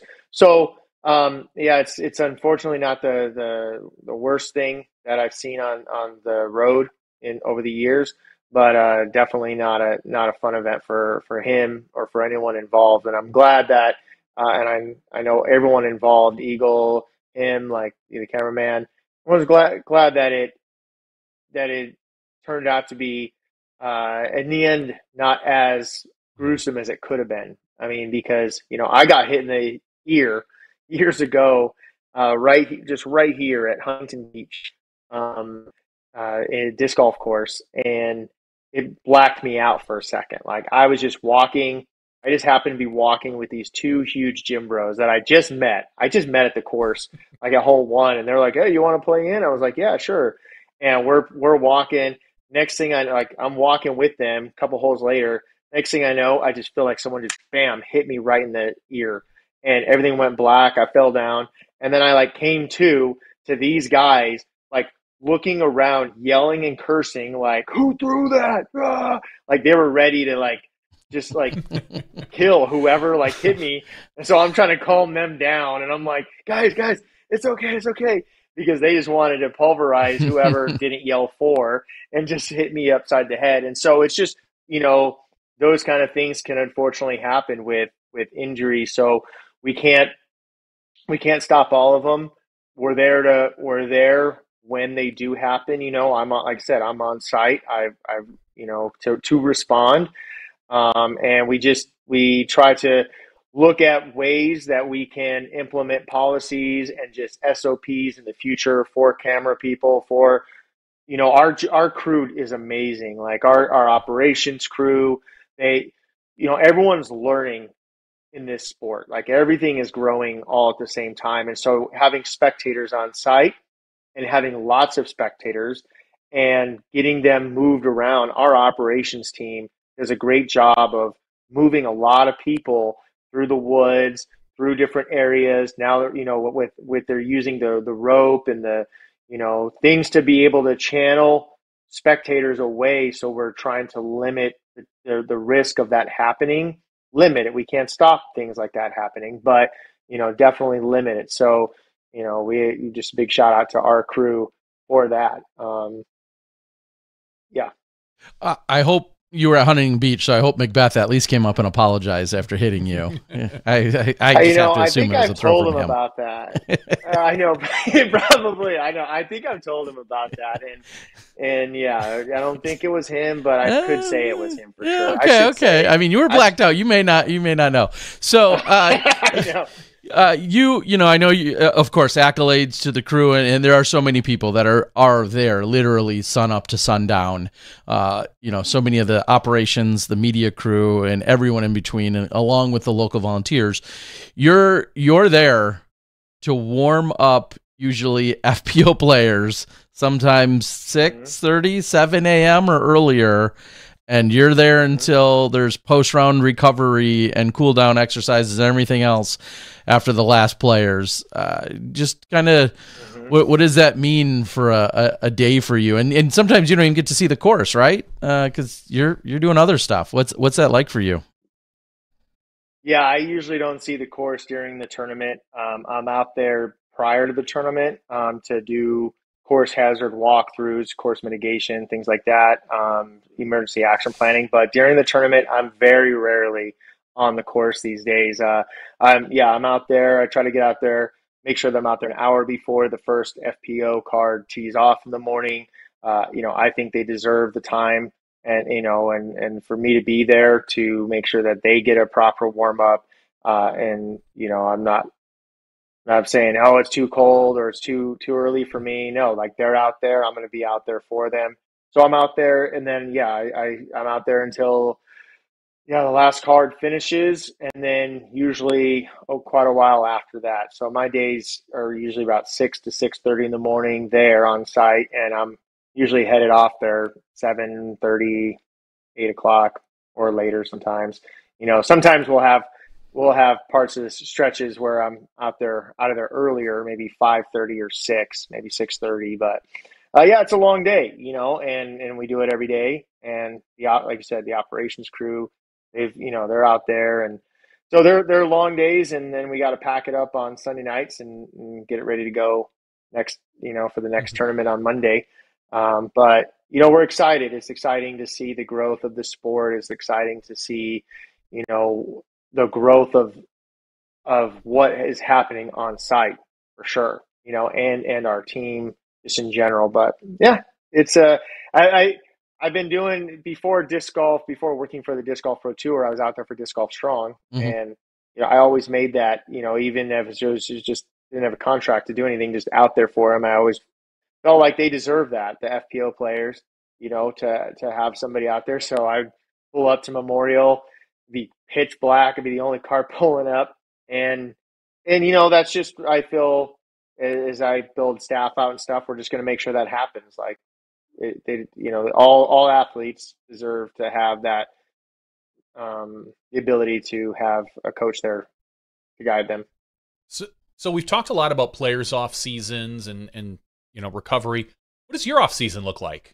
I mean, you so much of your time is spent in the moment on the Disc Golf Pro Tour. That is this I don't want to say a mini vacation, but what is your November through February going to look like for Seth Munsey? Just eating Reese's. Just pigging out on Reese's.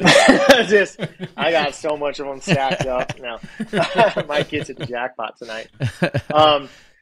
Yeah, it doesn't stop for us in the off season, because we have a full stack of events to plan for, and the events have to be planned for well in advance. And so I'm already working on emergency action plans for next year. I'm working on updating safety policies. I'm working on, updating inclement weather stuff, just all different types of policies and procedures and planning for next year.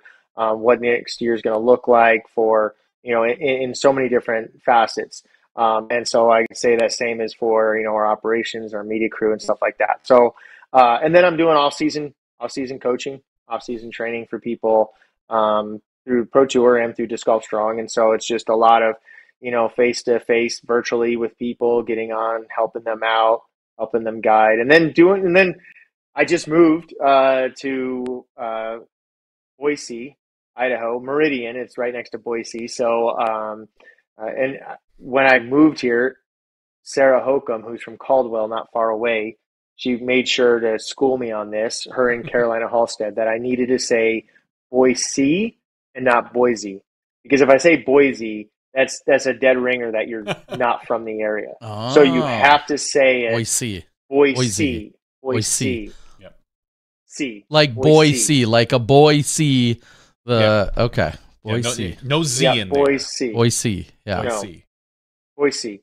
Yeah. Huh. So they said you have to. So I was practicing and stuff. So I think I've got it now. So I moved to Boise, Idaho, and so it's been really exciting to be here and be in part of the club scene. I just got off the road. And so, even though my family's been here, I think I was home like 19 out of 97 days or something once we actually moved here in June.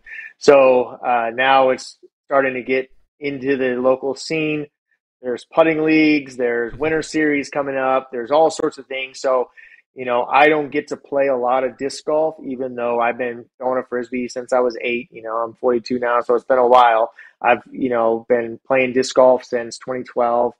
And I love disc golf, but, you don't get to play as much disc golf as I'm sure you both, I know, but both of you know this very well. You don't get to play as much disc golf the more you work in disc golf. So I'm excited to be here and get in with the active scene, the local scene. I'm going out on this Friday, to help the Boise State University disc golf team to speak to the crew there. They're getting ready to go down and play in the qualifier for nationals.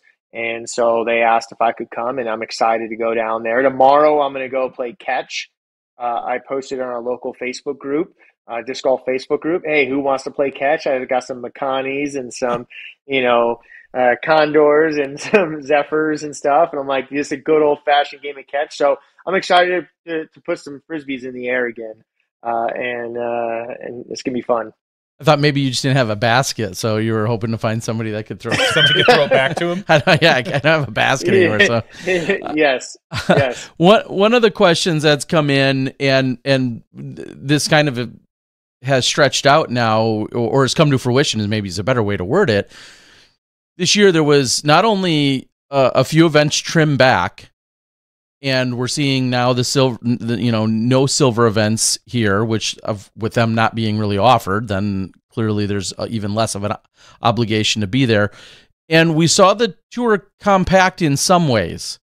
So where are we with trying to have a balance of how much is too much and how should golfers look to their schedule and when they should take off or can they take off. Like, what are some of the, even high level conversations or concepts that you talk about with our players? Because I know things like pitch count, when you've talked about, some analogies, and throw count, comes to mind. But what are some of the conversations you have with people who are saying, hey, there's, volume, like you called it. What do you talk about? Mm-hmm.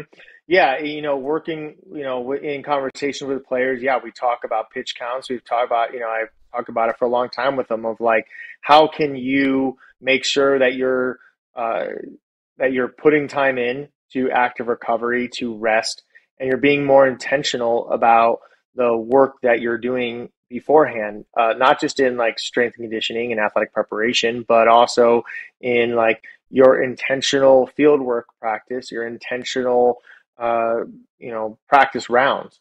I think, there was a phase, there was a period of what I would see out on the course back in, I started disc golf throwing in 2016, so it's been a couple of years, but as I didn't know what they were doing as far as preparation, back in the day, back when Terry was in his prime, and so I would see players where there wasn't a huge focus on playing all throughout the week. And now there's a huge focus on playing throughout the week.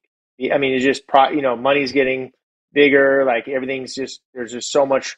It's always been important, but now it's importanter, right? So they are putting more effort into their practice, where it was then for a period, it was like 7 days a week of throwing. Like it was every single day. And it was, okay, I'm going to go out and I'm going to do a practice round, and I'm going to throw 4 to 5 off the tee at every tee pad, right? And then every approach, 4 to 5, and then 4 to 5 putts. And then I'm going to probably go back and play another round later in the day after lunch. And that volume it just stacks up so quickly, right? And I would tell them, like, I use a lot of baseball analogies, especially a lot of baseball pitcher, because it is closely related to what we're doing, just as much as like volume and intensity and everything, velocity on the arm and all the torque and stuff. And so like a starting pitcher, the muscles that are used in the fashion and the way that they're used and engaged on a pitcher's first pitch and their 30th pitch and their 50th pitch and their 60th pitch, like it's different because things are going to fatigue.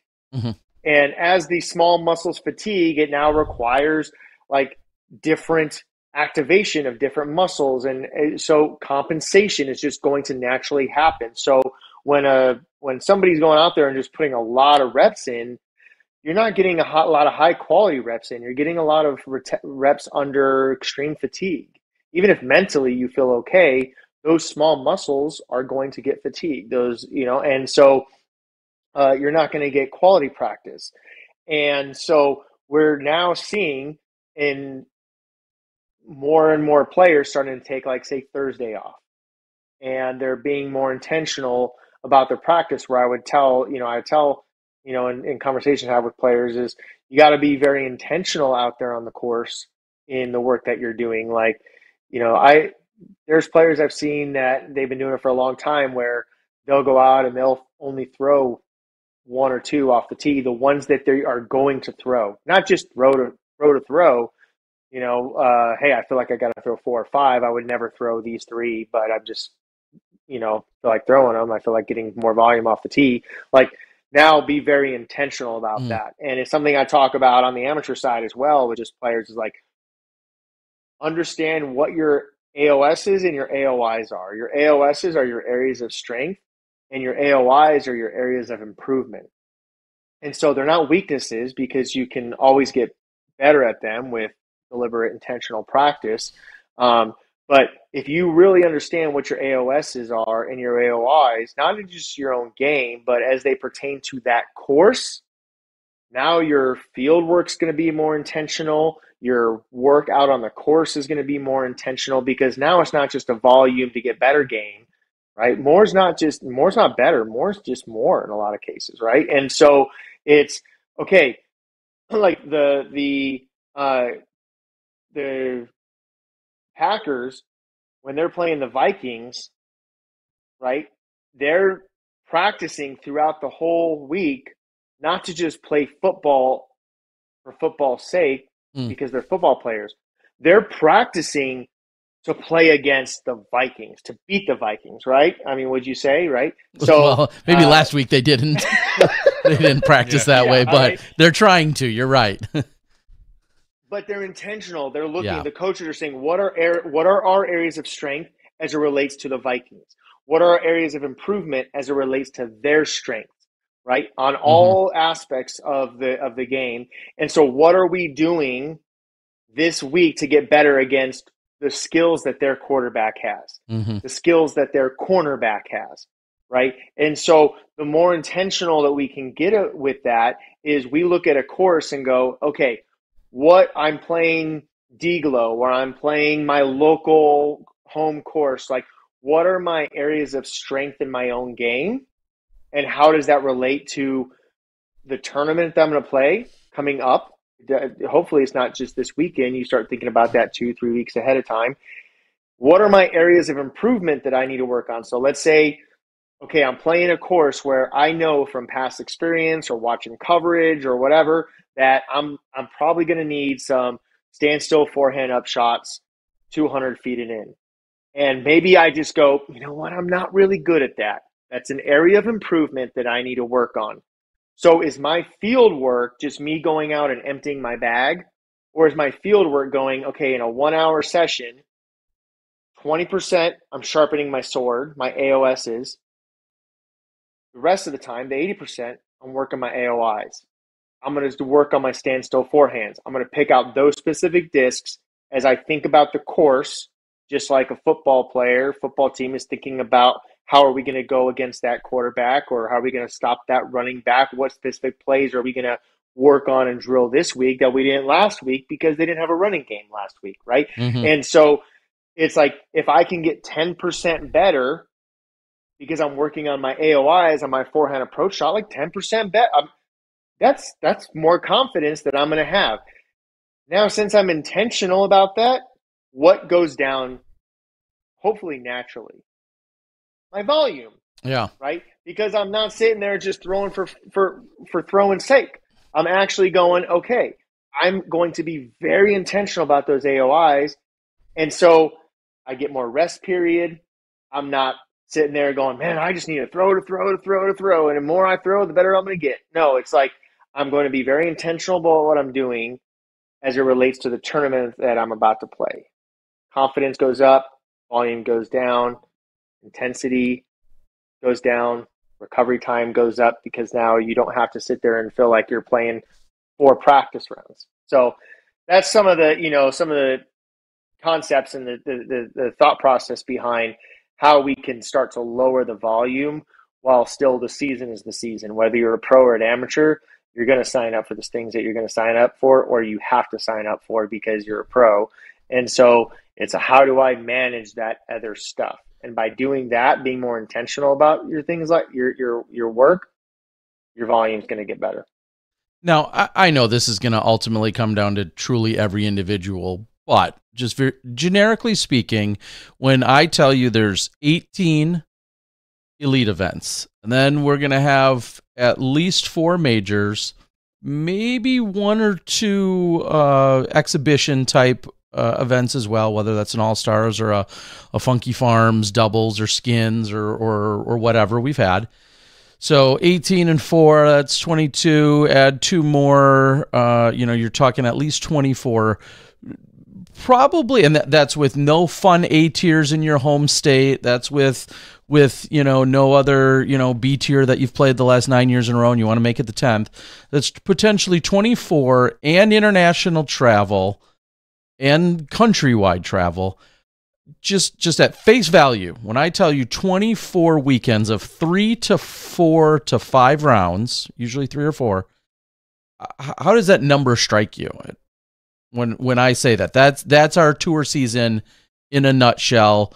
24 24 events averaging 3.5 rounds. How does that volume? Should people be taking off? Like when you just hear that math, do you think, yep, yeah, every player should probably take at least 2 weekends off, or is there a number?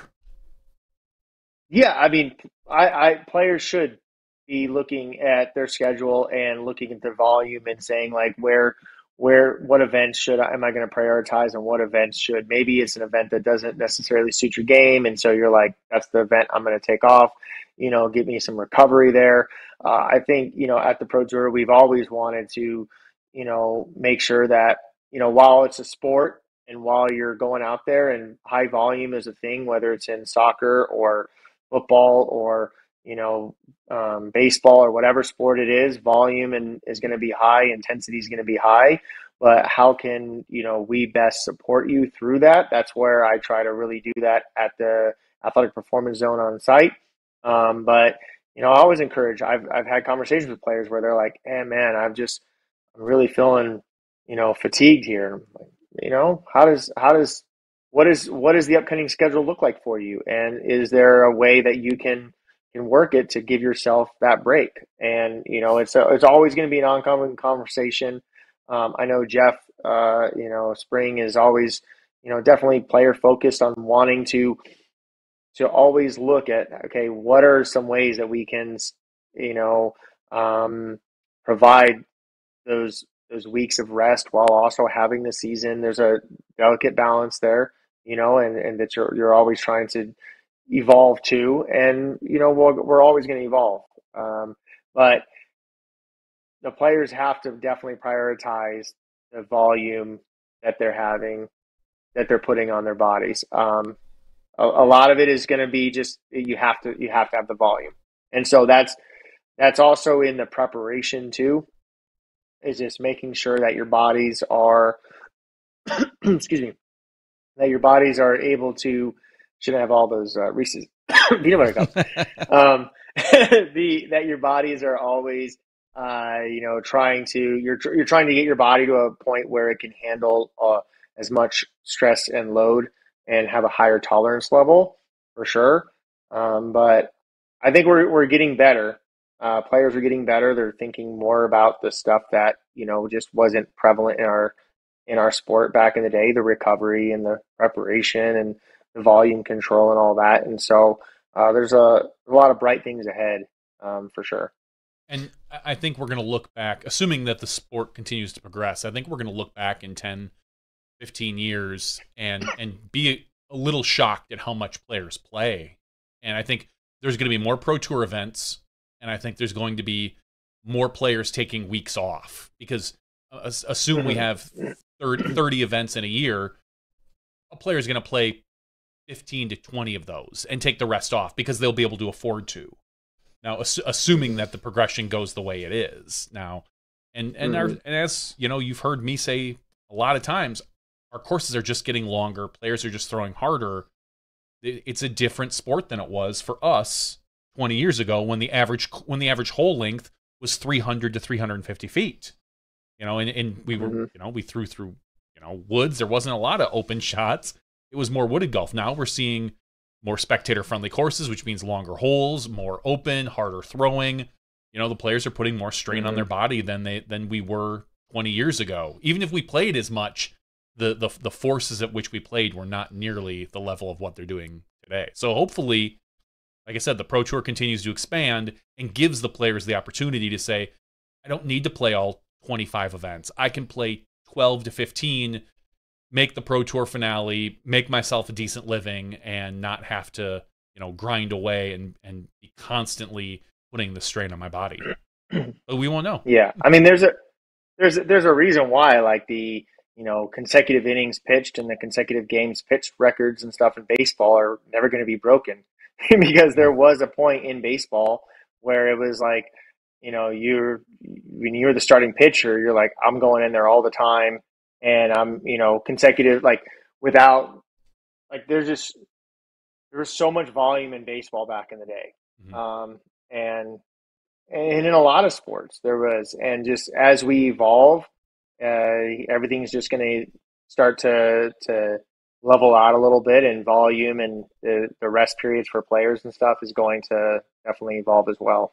Yeah, it's amazing. Like looking back at some of the baseball players of, even before, we were into it, hearing about them pitch, like, yeah, your starting pitcher pitched 3 games of a 7-game series.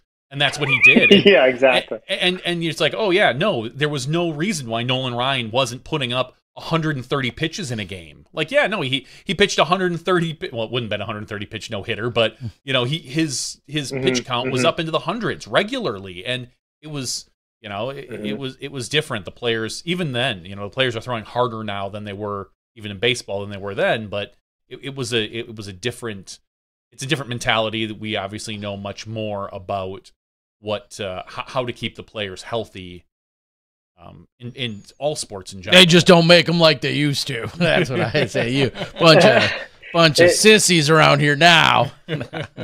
It's it's great that we're in a period of time where these kind of conversations are happening, not just in disc golf but in sports in general. I mean, it was not that long ago where that kind of volume was happening regularly, and it still happens in other sports. So to get where we're at, I mean, I'm a professional strength and conditioning coach working in the sport of disc golf. I mean, it probably took 150 years before there was a professional golf fitness coach, like for the sport, like it. So we're evolving, very quickly as it relates to other sports. It wasn't that long ago that Wayne Gretzky said, when a weight scores a goal, I'll lift a weight, like that wasn't that long ago. And now we have, full-on professional strength coaches and all that in NHL, as we've had for, many, many years now. But that's not far removed from, that mindset in even hockey, where it's like, we don't need to do anything. Like, we're just playing hockey. Now, some people, and as we start to wrap up, I feel like, obviously, you said you came in 2016. I saw you out there, offering up your services and your insight and all this knowledge and everything else that was all to the benefit of our players. And then it didn't take long, really, before everyone else recognized from up above, both individual events and then eventually the tour, to have you as a tool and an asset and a resource to all of our players, which is nothing but, the highest of compliments to your work ethic and then your knowledge and the value that you bring. I guess my question though is do you feel like pretty much everyone's on board? And you don't have to call it names if they're not, but you used to get a handful of players that would maybe out of either being timid or a disbelief or a non-belief, maybe would possibly talk to you or work with you at first just because you were new. Now, do you feel like just about everybody, not only feels comfortable, but recognizes and appreciates and sees the value in which you and your resources and your team can bring to keeping our players going? Yeah, I would say, one of the things I understood when I first started working in the sport was that, and it was a goal of mine, was to really start to change the culture and conversation around, athletic performance and taking care of your body and thinking about the stuff off the course and how it can affect you in a positive way. And so it was a culture that needed to shift. Like I said, they didn't do it in, football or hockey until they did, and that's a culture and a conversation that still is evolving. It's still evolving. Like, there's definitely going to be players that they just didn't grow up doing anything like this. No one around them, did it. And so to them, it just feels awkward to warm up at all, just because that's just not, it wasn't part of the culture. Like, you're not going to get anyone in baseball, in the Major League Baseball, or anyone in the NFL or other sports, for that matter, that got to the Major League Baseball and the NFL and be like, never did any strength and conditioning whatsoever to get to this point. I mean, they they do it in high school. They do it in elementary school now. I mean, they're doing it in, if you're on the path to football, or you're on the path to baseball or soccer or cross country these days, like, you're doing stuff. It's just natural. It's something that everyone around you is doing. And so why wouldn't you do it? And you see the value in it. And so do we have people, are there people that I won't even say they don't see the value in it. You can see that there's something valuable. It's just, maybe that's not for me. Sure. Or it's foreign to them. Yeah. And I tell players, like, I'll have players sometimes, like, they get off their training program, and, then they're nervous to tell me, and I'm like, hey, life happens. Like, that's okay. Like, I'm not here to judge anyone. Like, any player that doesn't come over to do a warm up with me or talk about anything, like, I have no judgment. I'm not like I understand that we're still evolving. Like I said, like, doing this in disc golf, there's not a position for, my position in a lot of sports at the level of sport that we are, and so it's going to just take time. It's going to take the youth doing it, and it just be something natural, to do. I remember being over in Europe in 2019, and I was over there and taught clinics in 5 different countries there, and it was just interesting to see. One, I would get a lot more people that would show up to the clinics because, they see what the pros do, and they tend to want to do more of what the pros do. So they would see Ricky or Eagle or someone working with me. But I remember doing a clinic with Oakley in Sweden, and there was a good crowd there. And so I said, who here plays football or hockey or some other sport? And everyone raised their hand. And I said, who here warms up before they play football or hockey or your sport? Everyone raised their hand.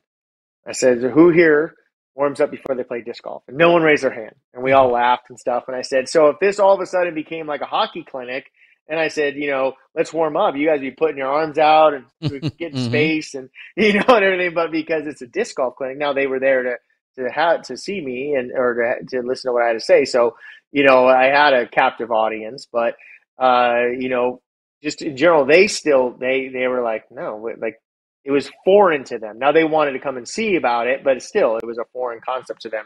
And that wasn't long. That was 2019, right? And so I understand that it's evolving. We look at sports like, like I said, I've already said, it's like we look at the PGA. We're like, oh man, what are they doing? It's like, they took 100-something years to get to where they're at, right? So we're moving fast. We're moving fast in many areas, but yeah, we're going to get players that for a while are still going to be timid. And I've got players that come warm up every single time. They don't miss it. I'll call out some names. Ricky Wysocki, Corey Ellis is over there every single time. I even get Paul Ulibarri, right? He comes over there, right? And because he's old. He needs some help. He's old now. Yuli will come over. There's a lot of players, both on the MPO and FPO side, that come over every single time. Sarah Hokum, Madison Walker, others. But and then there's some players that they don't come over unless they feel something, and they're like, hey, my shoulders bother me right now. So they trust maybe a warm up is just not something that they want to introduce into their routine right now. It's because they don't know how it's going to affect their game, whatever is their reasoning. But when they're hurting, they're like, Seth, I need you right now. Should I go out today? Should I throw? What are we doing? Right. And that's okay. And I want to make sure that I have space for them. And then at some point I've had people where they experience an injury or something's going on. And then after that, they start coming warming up every single time, because now the ice was broken. Yeah. And to be fair, some of those, almost every one of those players, even if they're not necessarily warming up with you and at your stations, they're probably doing some form of their own warm up, of course. Stretching, maybe some short to some throws degree, back and forth. And it might be the routine they've been in for 2 or 4 or 10 years, and they're going to keep doing what works for them. And that's obviously no disrespect to you or your program. It's just that's what they want to keep doing, which I can totally understand as well. But it just feels like that comfort level is getting wider and bigger, and your group and your session, or not your sessions, but just the crowd around you and the players in the station, it feels like it grows every year, which to me seems obvious that it would, but it's been awesome to see. Yeah, it's been growing all the time. I mean, we're we're always getting more people coming over all the time, and like I said, they may not come over every time, because there are some periods where it's like somebody who comes over all the time, but they got stuck in traffic or something happened. They got 10, 20 minutes before they tee off, or they just really feel like they need to get that putter hot. And so I don't, if they walk right past and say, hey, what's up? And they walk off and go putting, I'm not like, wow, good luck, sucker. Like, good luck. Yeah. Like, you like should have stopped here. If that's what they feel is going to be best for them that day. We at the Ducks, we had a great hockey player named Teemu Solani. And Teemu finished Flash, Hall of Famer, and my strength coach there, who was the strength coach for the Minnesota Wild for a long time after leaving the Ducks, he great strength coach. Teemu did really nothing that we had planned on the board. He would come in. I would put 245s on each side on a barbell. He would come in. He'd put it on his back. He would do like 20 or 30 just like quarter squats, just little squats. Boom, done. Totally not in line with the philosophy that we had or anything. That's Teemu Solani. He's been doing that for like 35, 40 years, right? Like, we were like, hey, great job, Teemu. You want to, here's your smoothie. Like, that I would make for him. It's like, that was one of the most stressful parts of my job, was making smoothies, because you had to have them done. Have you ever watched hockey before? But things can change in seconds, right? And so when you got to have the smoothies prepared, fresh, and ready to go, like the protein shakes for the whole team, and like one of my jobs was to have the protein shakes ready, right? And the Ducks are down by like 1, or they're ahead by 1 with like 10 seconds to go, and I'm back there making the protein shakes, getting them all pouring, and all of a sudden it's like 2 seconds left, bam, going to overtime. I'm like, great. Now all these protein shakes are gonna be ruined. Now I gotta go and I gotta figure out how to see the guys that were the guys that were healthy scratches. They would just be sitting there like, because I was making it like in the same area that they were just like hanging on the couch watching the game, and they're just laughing at me, just razzing me the whole time as I'm trying to make these shakes for everyone. But essentially, so there are players that have come in and they have their own thing that really works well for them. And I don't take any offense to that, because I'm like, if that is working for you, awesome. And when you feel like there's at some point you want something from how I can help as well, to either revamp what you're doing or, just give some pointers and kind of tweak what you're doing, that's okay. Like, I don't have an ego as a coach where I'm like, what I'm doing is what everyone absolutely has to be doing. Because if what worked for Teemu Solani is the finished Flash, right? If I give him some exercise and he feels like a 1/10 of a second slower, now like that's not good for us. Like, we want him to feel confident, and I want the same thing for the players on tour to feel confident with what they're doing, and that's the goal.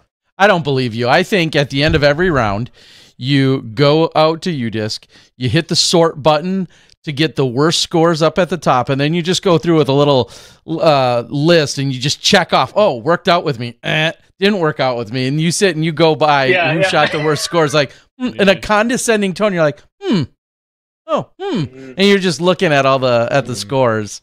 No, okay, that was full. All right, I had some at one point. I did, like, back before I really worked for the tour, I had favorited some players on UDisc, just some players that I was working with often, just to keep an eye right on them. And then one time I just had them favorited. Like, I didn't, you know, and I was Uh-oh. sitting there with another player, and they're like, "Oh, what's going on with UDisc?" And I like pull up UDisc, and he's like looking at UDisc with me, and he's like, "I'm not a favorite." I'm like, "Oh man, I didn't like." Ouch. I'm like, I need to get rid of this favorite list because I get players all the time like that are like, "Hey, you know, like what's going on?" And we're like looking at the scores or over there. I keep it very light. I keep it very light over at Opening the up Athletic incognito Performance windows. Zone, you know? Yeah, yeah. I You know, know. let me log into Like- Tiffany's UDisc, and she's. So one last question. exactly. We'll talk to you this week. Eagle Yep. McMahon, as much as you can talk about, had his shoulder surgery for his labrum. Terry, labrum, yeah, labrum, obviously. What else would it be? Not the other word that you used a couple weeks ago. And what can you tell us about Eagle's surgery and his recovery? I believe he said that he's looking at probably a 4-month recovery, but he might push it out to 6. And hopefully be back sometime early, you know, whether that's, you know, May-ish if he's lucky. Do you know, have you heard from him? I think he mentioned he talked to you at some point. Yeah. I've talked to Eagle, and you know, before the surgery, after the surgery, and you know, he's in good spirits and definitely looking forward to a good recovery period.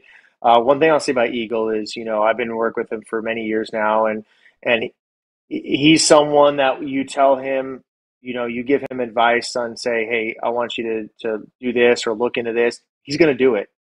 You know, he's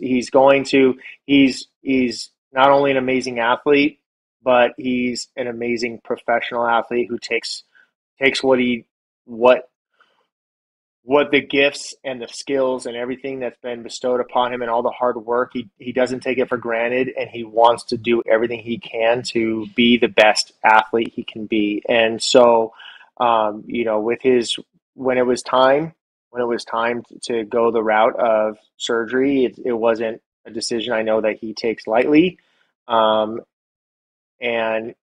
I've always with Eagle, as I do with others, like, you know, I'm not there with Eagle in Colorado with him, and it would be a disservice to him for me to say, like, just listen to me. I'm going to do all your recovery. I'm going to do everything, because that requires like a lot of like in person, you know, what's going on today. So I'm like, hey, what, you know, we've for years now, it's like, hey, what coach can we get you? You know, he's got a coach there as well that he's working with. So I'm working with them in the sense that, you know, right now more of just a guidance and advisory, just someone to talk to, because I want that coach and that team on the ground with him to be able to look, how is it doing today? Like it's hard to do that with anyone over video and then give them the good advice.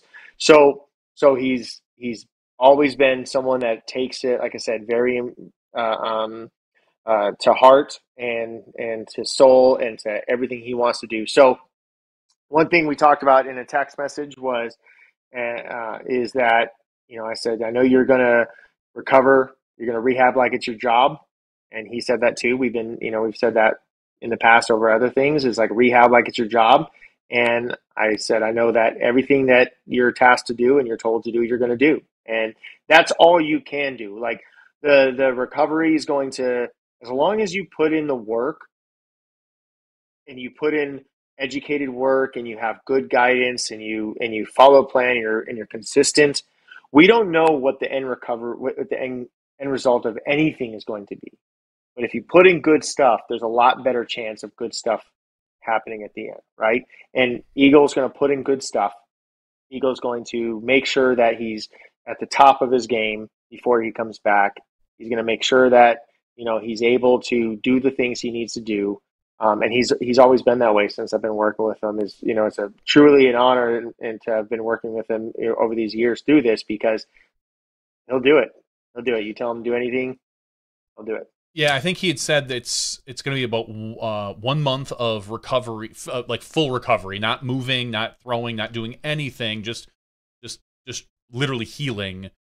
And then like 6 to 8 weeks of physical therapy is, you know, the next step after that. And I think he said then after that is when he'll probably look at picking up a disc and starting to casually throw it. So it won't be for literally 3 more months before he probably even touches a disc.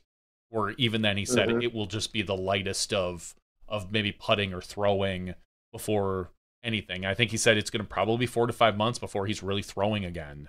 So, because they had said it was going to be a 4 to 6 month recovery time, and he said he has thankfully with the backloaded season of majors next year, he doesn't have to really rush, because the first huge event for him is probably going to be the European Open, and so that gives him until July to really recover. There's no hurry, there's no nothing, that he can just relax and not really worry too much about missing anything, which, on a whole nother note, sounds to me like a guy who really isn't thinking about switching up sponsors. It sounds like it to me. I think he's kind of got. I think that's a guy who's comfortable. Okay. On that note, Seth, we do really appreciate you joining us and providing some backstory, some insight, just some of the philosophy that I think so many people, for maybe old school or even new school, just don't necessarily all put the pieces together. And you've been doing that for the Pro Tour, for the players, and for people on a personal level within your training and whatnot. So thank you for doing all of that. Can you point someone toward some resources, that you're offering or that others are offering that you feel comfortable recommending? Anywhere you can point people that might be looking to get have their off-season routine and/or some just a coaching or direction. Where should they go? Yeah. Well, discgolfstrong.com is a place where we put out stuff, and on my social media, I'm going to be putting out a lot more content now that the season is over and I've got more time to do that. So just helpful things that, you can do. We have a free pre-round warm-up ebook. There's no strings attached to it or anything. It's just because we want people to just warm up. And if that's one piece of advice for everyone is, if you just start with a good warm-up, you can not only impact the ability of your body to perform better the way you want it to, but also become more resilient against injuries, lower that injury risk. And so, definitely start doing a warm-up, whether it's something I do or something you do on your own, go down that path. And just, I encourage people to start where you are, do what you can. One of the biggest blocks as we talked about in the beginning with nutrition and stuff, one of the biggest blocks is people think you got to go crazy if you want to make some improvements. People think you got to do it all. You got to do the highest volume, the highest intensity, the most complex stuff. Just do something this off season. And you're gonna be better for it. But if you go to discgolfstrong.com, you'll see there's some more guidance there. Yeah. Awesome. Well, you've clearly been a resource for me on a personal level in many ways. Also, every weekend when we're checking in, whether it's the weather and or conditions and things going on the ground, we really appreciate it. And as you said, all the extra work and things you've been tasked with. To watch your roles transition and really just get piled on more. I hope they keep paying. I hope the paycheck piles on more. All the things, the safety and the weather and the things that are included there, along with all of the training and strength and conditioning with our players. It's been incredible journey to see you on, and we appreciate you joining us tonight, and we appreciate all the insight for everyone else out there. Yeah. Disc Golf Strong is what they should check out. Any other plugs or resources that they need to look at, or you could point them to, or reference points that you often use? Maybe any books. I know you often speak of meditation and some apps and programs there. Yeah, I would say sure. I would say Mind Gym and Athlete's Guide to Inner Excellence is a great book. I've recommended to many players. And so doing some mental game, some mental skills training for sure. Doing some meditation. It can go such a long way. Even 5 minutes, it feels like nothing. But if you ask Eagle, he's going to highly recommend it. So the meditation, yeah, that's where I would say. Smashbox, I've heard that's a great podcast, so definitely check them out. Yeah, if you need a nap or a long... That's right. For those long drives, it makes your long drives feel a lot shorter. Well, I appreciate you both. It's always been an honor and pleasure to be, guest with you here, and also just, seeing you in person.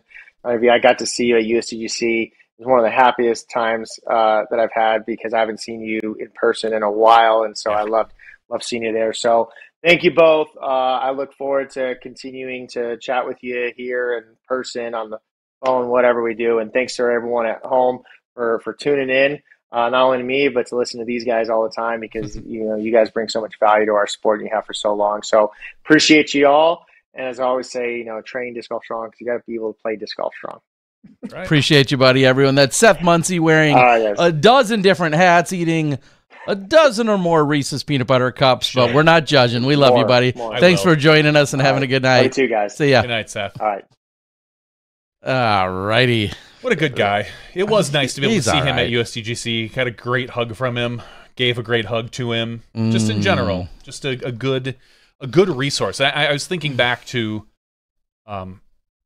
it was probably 2018 or 2019 when he first came on the show. No, we had him in 2017. Was it 2017? I couldn't remember exactly. We might have had him before that, but 2017 World specifically in a bar in Augusta during the Worlds when we had one of our nightly podcasts. We also had him as an on-site guest. That's right. And that was when we were all together doing it there specifically. I have a Disc Golf Strong little towel just hanging out. It just sits there. It's kind of just a little, like a classic reminder. Just a reminder, a memento. Well, we appreciate again everything that Seth has been doing, and I mean that so sincerely when I talk about watching his roles expand in really all the stress and pressure and additional work that's been put on his shoulders. Just so valuable. So we love you and appreciate you, Seth. Yeah, I thought it was a good idea to talk with him about Eagle because Eagle had made a big long Instagram post about his recovery. It was him and a Pokemon Snorlax just chilling out on a couch. Yeah. And just kind of talking about what he's looking at for the next 4 to 6 months. So it's good to get Seth's input on that as well. Yeah, it was again the 25th or 26th where I believe Eagle had his surgery, and somebody had asked me this weekend if I had seen the video he posted. So you must maybe took in more than I did, but I think he had a video just prior to surgery and then one right after. Yeah, I surgery, saw the one right after surgery. Okay, so make sure you guys check it out. 5 to 6 minutes long, where he just talks about what's coming up for him. Yeah, if you want to hear it from Eagle, find him on the Instagrams. And yeah, I think that's about all that we have for our regular show. I've got a lot of random other places to go with it, but we've got more for the after show. So with that, I think we're going to call it for our regular show tonight. Stick around, the after show. As always, we'll talk disc golf. We'll talk things non-disc golf. We got a few exciting things that are going to be coming up in the next week or so that I want to get a little bit more into, kind of, sort of, just maybe a longer tease. But most importantly, a giveaway. The tease. A giveaway. We're going to have a giveaway. And if you want to be eligible for that giveaway, how do you do that, Johnny? Oh, I was gonna throw it at you, but I will tell everybody it is patreon.com/SmashBoxxTV.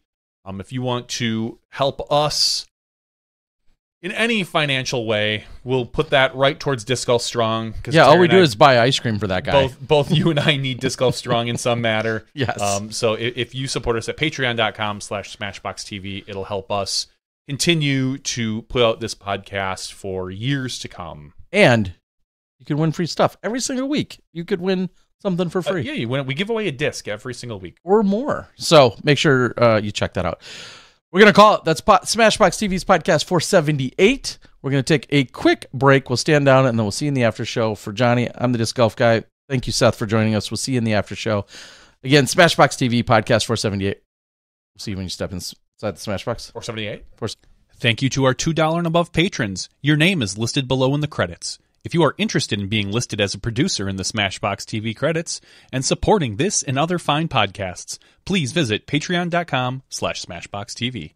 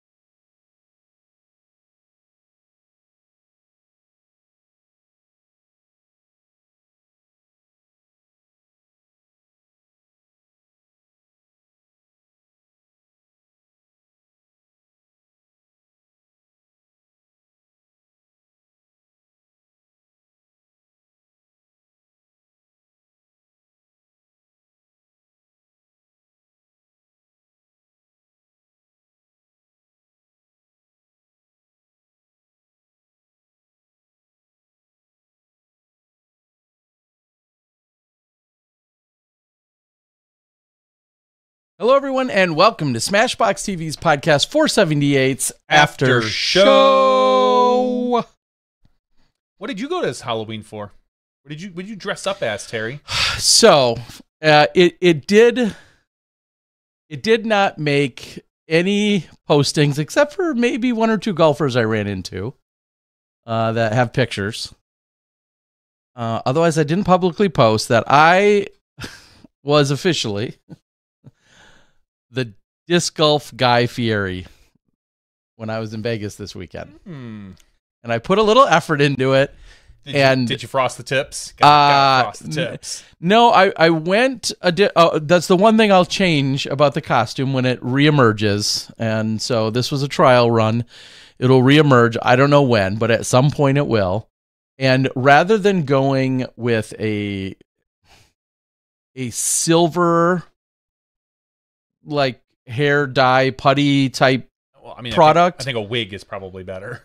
Well, rather than going with silver, which is kind of where his hair color is today, the problem is that's not synonymous with the Guy Fieri that everyone kind of instantly thinks about. It was definitely the frosted slash like straight up just like bleach blonde yellow hair. Correct. is really the guy that everyone knows. However, a few things that I took away from being in Vegas on Halloween. Well, there's a lot, but a couple of specific ones. The question is, did you take away any money? No, unfortunately, that was not the case. I won on the horses. Playing. Nah, it's just a game that's on Fremont Street. I thought you were like betting on the ponies. No, it is one of I think only 2 or 3 in the country. I looked it up a few years ago when I learned about this game. There's only a couple that exist now that are left in the country, and it's one of the most fun games you could play down at the D down on Fremont Street. Anyway, I won a few dollars there, but I lost on the blackjack table. Another story. Yeah, one of the big takeaways was that I just need to change up the hair color, but I was excited that there wasn't really a second guessing. Nobody came up to me and like guessed the wrong person. Well, no. I think there's, again, knowing me, there's 2 famous celebrities you could always go as. Yes. Guy Fieri and Mark McGuire. If you want to pick one of 2. No, there's a third then.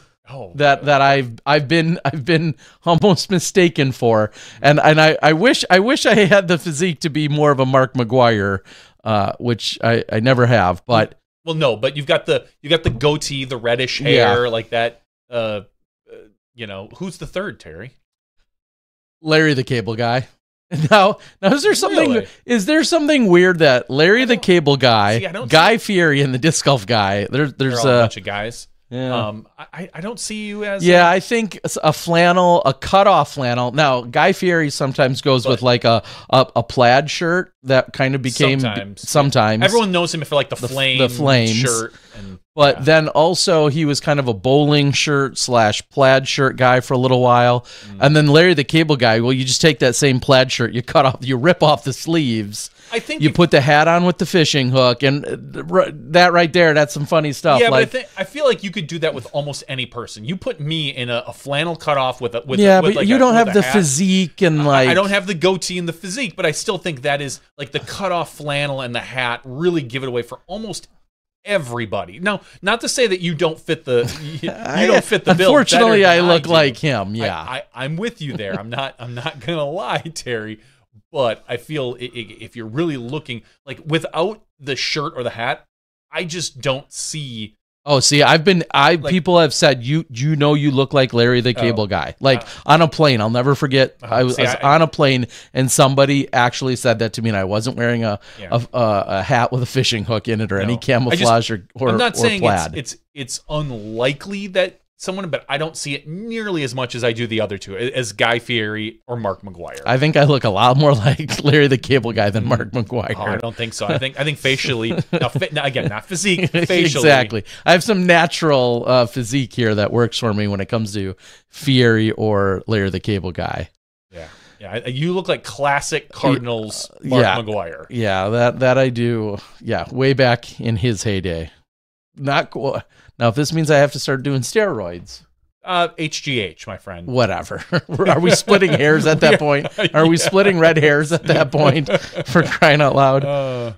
So anyway, it was pretty well received. And the amount of people like Guy Fieri, and there were a number of people, just straight up strangers. They'd say that, no big deal. But a few people like would actually stopped me on Fremont Street and like, dude, that outfit is awesome. That looks great. Like I was appreciative of the strangers' compliments. The other kind of unique thing that I was surprised about, I saw 0 other Guy Fieris. Like, and maybe it's just because the costume is, quote unquote, the costume is played out a little bit. I was to say, you were in Vegas. Did you go to the Guy Fieri restaurant? I walked past it a few nights. That's on the Strip, right next as you're leaving the Link, which is one of my favorite hotels. That's when you leave the Link and you're heading over to Harrah's. But I ate there during the. I've never been to Vegas. I don't know. Yeah, exactly. I ate there during the Las Vegas Challenge this year. Not impressed. Like the food was just okay. It was better than the time I had Guy Fieri's in New York City a few years ago. So, well, as everyone kind of says, I don't think you're going to Guy Fieri's for like the fine dining cuisine. Like he's a chef. You should be, right? Yeah, but him more than say Mark McGuire's Steakhouse. No, which is funny. I would completely think it's the other because I don't expect Mark McGuire to be making me steak. So you assume his is going to be good. I'm assuming he has not that the other guy doesn't have a professional chef, but I think that the quality, like a steakhouse, I'm expecting a good steak. When I go to Guy Fieri's, I'm expecting like American food. I'm expecting a good like cheeseburger. Yeah, with but some something fries that he's some sauce. Like I don't expect fine dining from. Well, no, I wouldn't call it fine, but it should be good in the sense that it's his. It should be flavorful. That's what I would expect. More flavorful, because I had the chicken when I was there in February. Meh. Yeah. Anyway, so I don't need to. I walked past it a couple times this weekend, and of course, I chuckled to myself. But so anyway, I haven't dressed up in a number of years. I hemmed and hawed about the idea. I almost showed up to the course in said attire, and then I don't want to call it chickening out, but I ultimately didn't, and I reserved it for Fremont Street on Saturday night, and I will say it was a success. So now I have all the basics, and so I'll spoil it now that next time, if you ever see me in a costume, then the next attempt will be another Guy Fieri, the disc golf Guy Fieri, kind of like a Missy Gannon Burr thing, where the name you can only roll with that so much. True. Like I agree. At some point, you can't do it. Like 2 years in a row, sure. But I'm saying golfers have never seen it yet. No, you're right. So I did run into a couple golfers on the Strip, and a few pictures were taken, but I did a very poor job of otherwise documenting it myself. So, all right. Anyway, that was. Did you dress up? Barely. I went with. Don't tell me you were Larry the Cable Guy. I was not Larry the Cable Guy. Dark blue jeans, and I have an Ernie. From like Bert and Ernie sweater, the blue, red, yellow striped sweater, which sits in my closet all year long because my daughter loves. This is the second year in a row she wanted to go as Rubber Ducky, and so I just throw on the Ernie sweatshirt and walk around the neighborhood with her, and we do about maybe 3 or 4 blocks, which is about all she really wants to do before she wants to go home, and she gets herself a little thing of candy. Unlike my son, who him and his buddies. Even though they're freshmen, I was trying to think of like at what age did I stop trick-or-treating, and it must have been about 15-ish to 16, where I stopped trick-or-treating, but because he's 14 and him and his buddies all went out and they ransacked the neighborhood. They knew the houses from last year that gave out the full-size candy bars. Okay, so they made sure to hit those right away. And but yeah, so I went as Ernie, my daughter went as Rubber Ducky, and my son with 2 of his buddies. There's an old Monty Python skit about the Spanish Inquisition. You never expect the Spanish Inquisition, where they're all wearing red like frocks almost. My son had a big hat. There's one that has an aviator's cap, and there's one that just kind of has a tighter red cap on him. And again, I don't know where he picked it up from. It must have been something that my wife introduced him to, or something along those lines, because it's a Monty Python skit from like the early 80s or late 70s. Yeah, I was going to say, what age do do others have to be to get that reference? Oh, I asked him. He said one person got it. One person in the entire walking around understood. Wow. Even the adults, all the other adults in your area didn't get it. I think you have to be like in your 60s probably and understand Monty and have been a fan of Monty Python. Okay. Because even our age, that was probably 10 years before us. So probably mid-50s. So he said one person got it, and he didn't really care because he thought it was fun. Him and his two buddies got to dress up as the Spanish Inquisition. I knew I wouldn't get it because that wasn't my thing, but I also wondered how many others. No, even I wasn't a big Monty. I love Monty Python movies from, Holy Grail, Life of Brian, all those things. I love the movies. I was never into the show, the TV show, really, which is where this came from. Okay.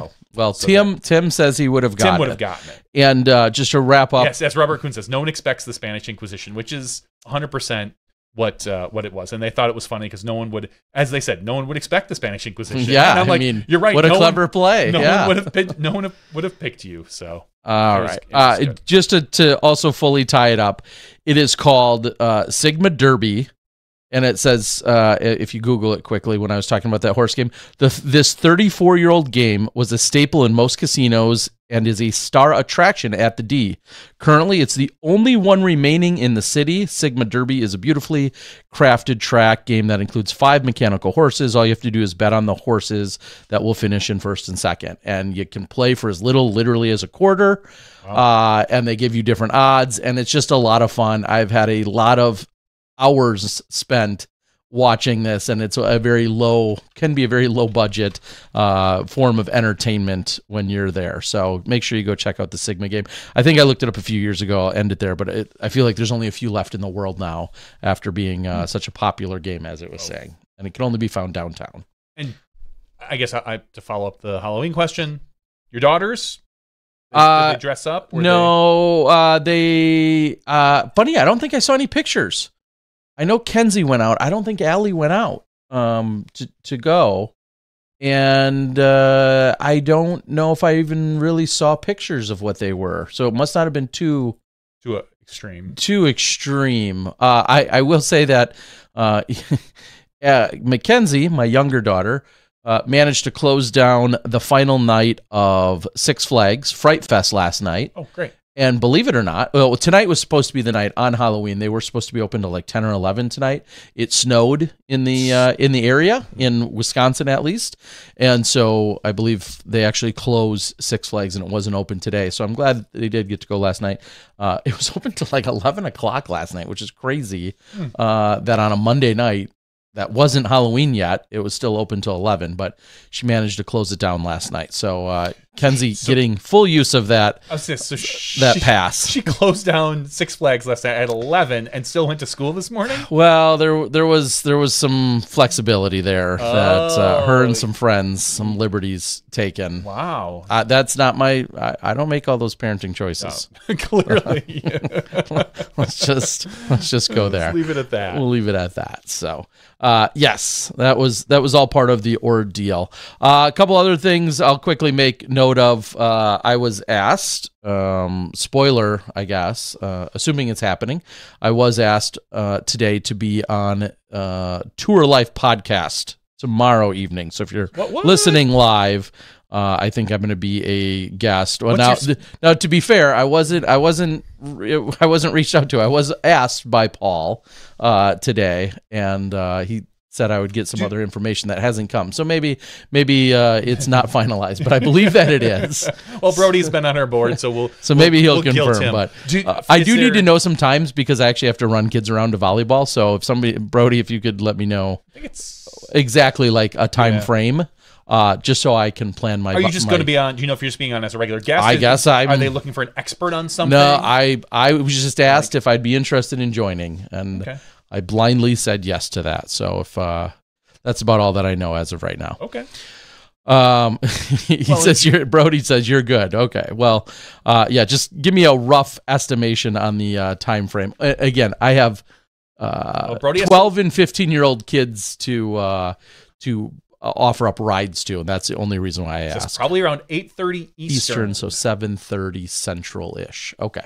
All right. One way or another, I'll make it all work. Not a problem. Anyway, so that will happen. And a follow-up that's unrelated is last week I teased out that there'd be possibly a big special conversation / announcement tonight that's pushed back. So next week we're going to have a pretty exciting special announcement that will be able to be discussed, but with some things going on and everything else, we're going to push it back. So next week you're just going to have to tune in. I guess that's all I can say to it. Big announcement. Special announcement. Special, bigger for some than others. It's more satisfying for me and a few others than, I don't know. I guess it's exciting, and Johnny doesn't even know what it is. I don't know. I'll ask him after the. And Yuli wanted to know what it was too. I said, you're not going to find out because it doesn't get released till next week. So nobody's going to find out. There won't be any breaking news tomorrow night on it either. I'll just again tease everybody. So there you have it. I'm trying to think of outside of play. As I said, I'm in the regular show. Excited to be in Vegas for the B tier this weekend. That went really well. Congrats to the staff and the crew and everyone, the club, everyone that was able to pull it off. We saw a new tournament director. Sam had taken over. We've seen a couple different tournament directors are keeping the blood fresh. Some other notes that let's just say this, because I don't know what I should or shouldn't share, so I'll kind of say. Here's what I can say for sure: the Las Vegas Challenge has requested 2 potential dates for next year, and we all know that dates. One alternate date, and then possibly keeping their original date. So that's what I can share. Is they have requested an alternate date that is a few months later, obviously, than their originally slotted February timeframe. So I don't know when that gets officially decided. It might be as early as tomorrow. I think PDGA is trying to lock in all the A tiers. And I don't feel like I didn't ask explicitly to share the alternate date that they requested, but they have put in an alternate date that is later than the February 24th-ish weekend. And I think we'd probably find out here really soon as to if that will be granted or not. But that is something that's pretty exciting. I know there's just been a lot of conversation and hubbub, for lack of a better term, when people were talking about what the schedule is going to look like for next year. Obviously, the Pro Tour with the All-Stars, and then the first event of the year all starting out in Florida, and then would Vegas continue? What they did confirm, though, from the club and others, big-time sponsors, Innova, obviously a huge sponsor, but other big-time sponsors are on board. Wild Horse, 3 or 4 days, whatever the case is, looking for additional media coverage. Like, they still want to go all out, and I think they're going to treat it just as if it were as big or bigger than any other time. It's their 25th anniversary, and they want it to be, as big and special as possible. So that's what I can relay for now, and maybe even as early as tomorrow, I think the PDGA might be talking A-tier schedules. I'll follow that up and say maybe we'll have some more insight, but I believe tomorrow is a PDGA Board of Director Fall Summit that is also starting. And so we're excited that as that happens this week, maybe as early as next week. The A-tier schedule will be released tomorrow, is what Carrie Neal is saying. Maybe as early as next week, too, we'll have some other conversation pieces and maybe even some PDGA representation that can talk to us regarding the board and the summit that they're having. So I did reach out to the PDGA just today, and I said, hey, if there's anyone, either a contractor or a board member or a PDGA employee that wants to step onto our show and have any projects or conversations or initiatives, plans, whatever, as always, we welcome anyone that wants to join us. And they said, yeah, let's plan it out, and probably sometime in the next few weeks we'll have somebody from the PDGA to, talk all things PDGA or maybe a very special or specific initiative, whatever the case might be. But just know that that's going to happen sometime soon. All right. What else? Yeah. I was just trying to recap in my mind. I just want to again say thank you to everyone from Las Vegas, and I'll follow it up, non-golf related in any capacity, and and I know you haven't been there, Johnny, but I have not been to Vegas. Las Vegas is like a shit show right now. Largely, almost exclusively, at least, because of the Formula One race taking place there in 3 weeks. I imagine just everything is getting prepped for that, and there's probably places you can't go, and just, it's insane. Yeah. It's insane. They tore out, if many of you are familiar with the Bellagio fountain. First of all, it's not running, so if you're there, you're not able to see it, which is a staple in visiting Las Vegas. Currently, they don't have it running. They tore out the trees that are right there in the median on the sidewalk by the fountain, because those are all going to be lanes. They're already seats. Oh, seats. They have seating all over, and I know Brody's out on the board, but they have seating all over. There's people working 24/7 as you're walking through the strip. There's construction everywhere. Like you said, they have certain places marked off that people will and won't be able to go, obviously, at that time. But even right now, there's a ton of road construction. There's all sorts of stipulations, I believe, in terms of what, like the asphalt and how it gets treated and what's available. You're hearing it from me now after just visiting for a weekend. I don't know how in the world that place is going to look and be completely ready in less than 3 weeks for what they're pulling off or trying to pull off. If and when it gets completed, and if it looks 90% as good as they projected, I'm going to be blown away, because that place just looks like those are people that know what they're doing. And I get it. They're working 24 hours a day. They're security people just fending off other people from getting into areas.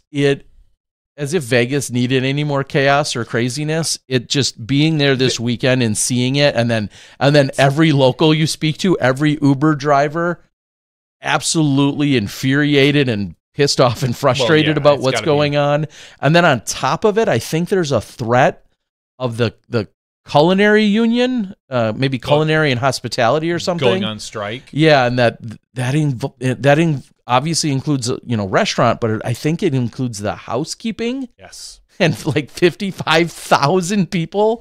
I don't know. I heard something about it. I didn't know when they were talking about the strike. So. Yeah, well, I think the conversations are happening as we speak. You want to talk about having some leverage? Yeah, exactly. When you're about to host, this giant F1 thing. Vegas has made a real effort to get into sports over the last 5 years with the Golden Knights, and then bringing in the Raiders, and now F1, and UFC, obviously. UFC has been going there for years. Yep. Boxing has been going there for years.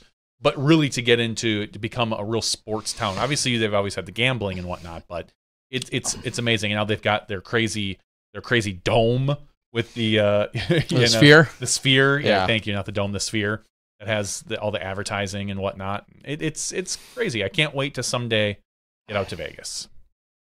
Yeah, it's I don't think I'm unique in saying this, that there's so many pros and cons to both the two major focal points being the Strip and Fremont. Lots of people are kind of one or the other. I love to dabble in both. I think they both have their unique perspectives and offerings when you're at them, but certainly both of them. I've said before, Vegas, what really changes in Vegas during Halloween, I don't know if it's a heck of a lot, but nonetheless, certainly a good time. And speaking of which, I saw him this weekend. He's a staple in the Vegas scene. He's a staple. He's just all around one of the nicest guys out there that we see. Kerry Trotter celebrating a birthday today. And birthday, also playing in the event this weekend as well. But great to always see Kerry Trotter. If you're at all a little bit of an old school golfer, you'll know who we're talking about. But Kerry is a staple there from a playing perspective. So very cool to see him out there. All right. WT Force, Wade's asking details on tour life. It's happening tomorrow night. Tomorrow at 8:30 Eastern. Well, that's when he said that I don't know if I'm going to be on right away, but who knows? Either way, tomorrow night action will be live. All right. We got snow. We talked about that here in Wisconsin. Nothing like a little snow on Halloween. It was funny because it snowed for the morning commute, and then stopped, Yeah. and then picked back up literally for the afternoon commute. My normal 30-minute back and forth was about 45, so it wasn't too bad. I take side roads to get to downtown from where I'm at. I take the lakefront. And normally it doesn't matter the type of conditions. It's almost always a straight 30 minutes, but there was some construction, which kind of threw a little wrench into it. So there was a little backup that cost me an extra 15 minutes. So. Okay. Is there been anything else crazy going on around the Packers? I saw 0 minutes and 0 seconds of the game, but it sounds like I didn't miss much. No, it was it's bad. Okay. The Packers. Can we blame the quarterback or others? A little bit, but ultimately we can blame others in that the quarterback doesn't have a lot of time to throw. His wide receivers and tight ends are young. They're dropping balls. There was like 3 specific passes that would have probably gone for first downs that the players just couldn't hold on to the ball. Literally one hit him in the hand. I think one hit him in the face mask, and the other one, like, he kind of had it, but then the defender, like, just barely even made an effort and took it away from him. It's a young team. The Packers are not. I went into this season personally thinking if we get 6 to 7 wins, it'll be a successful season for us. I didn't expect playoffs. I don't know if we'll even get there. They are trading. They traded away today at the end of the trade deadline. Rasul Douglas for a 3rd-round pick to Buffalo, Buffalo is a win now kind of team, which makes a lot of sense. The Packers are a win in the next 2 to 3 years kind of team. We're stocking up on draft picks, and we're looking to, we're already, I think, maybe the youngest team in the league, and we're only probably going to get younger. So it's going to be difficult. I don't know if it's tough to say if Jordan Love is going to be a good quarterback when, his prime running back has been injured all season in Aaron Jones. His main wide receiver in Christian Watson hasn't been healthy all season. He's playing with a half a deck of cards. It's really tough to evaluate a guy on he's not Aaron Rodgers. Aaron Rodgers could take this team and still get to probably 9 wins without a problem. He's not Aaron Rodgers. Okay. We'll see. I mean, I got to give the guy at least 2 to 3 years and hopefully at least try to get something behind him. But Johnny, have you seen Victor Wembanyama? Wembanyama? I don't know how to pronounce that. I know who you're talking about from the Spurs yet. I'll keep asking till you say you've seen him. I have seen him. He's a giant. I saw him even before the draft because there was a lot of talk about him. I'm not any sort of crazy scout or anything. I don't pay much attention to the NBA other than the Bucks. But I have seen him. He is a giant beast of a man, and not even, beast as in just height.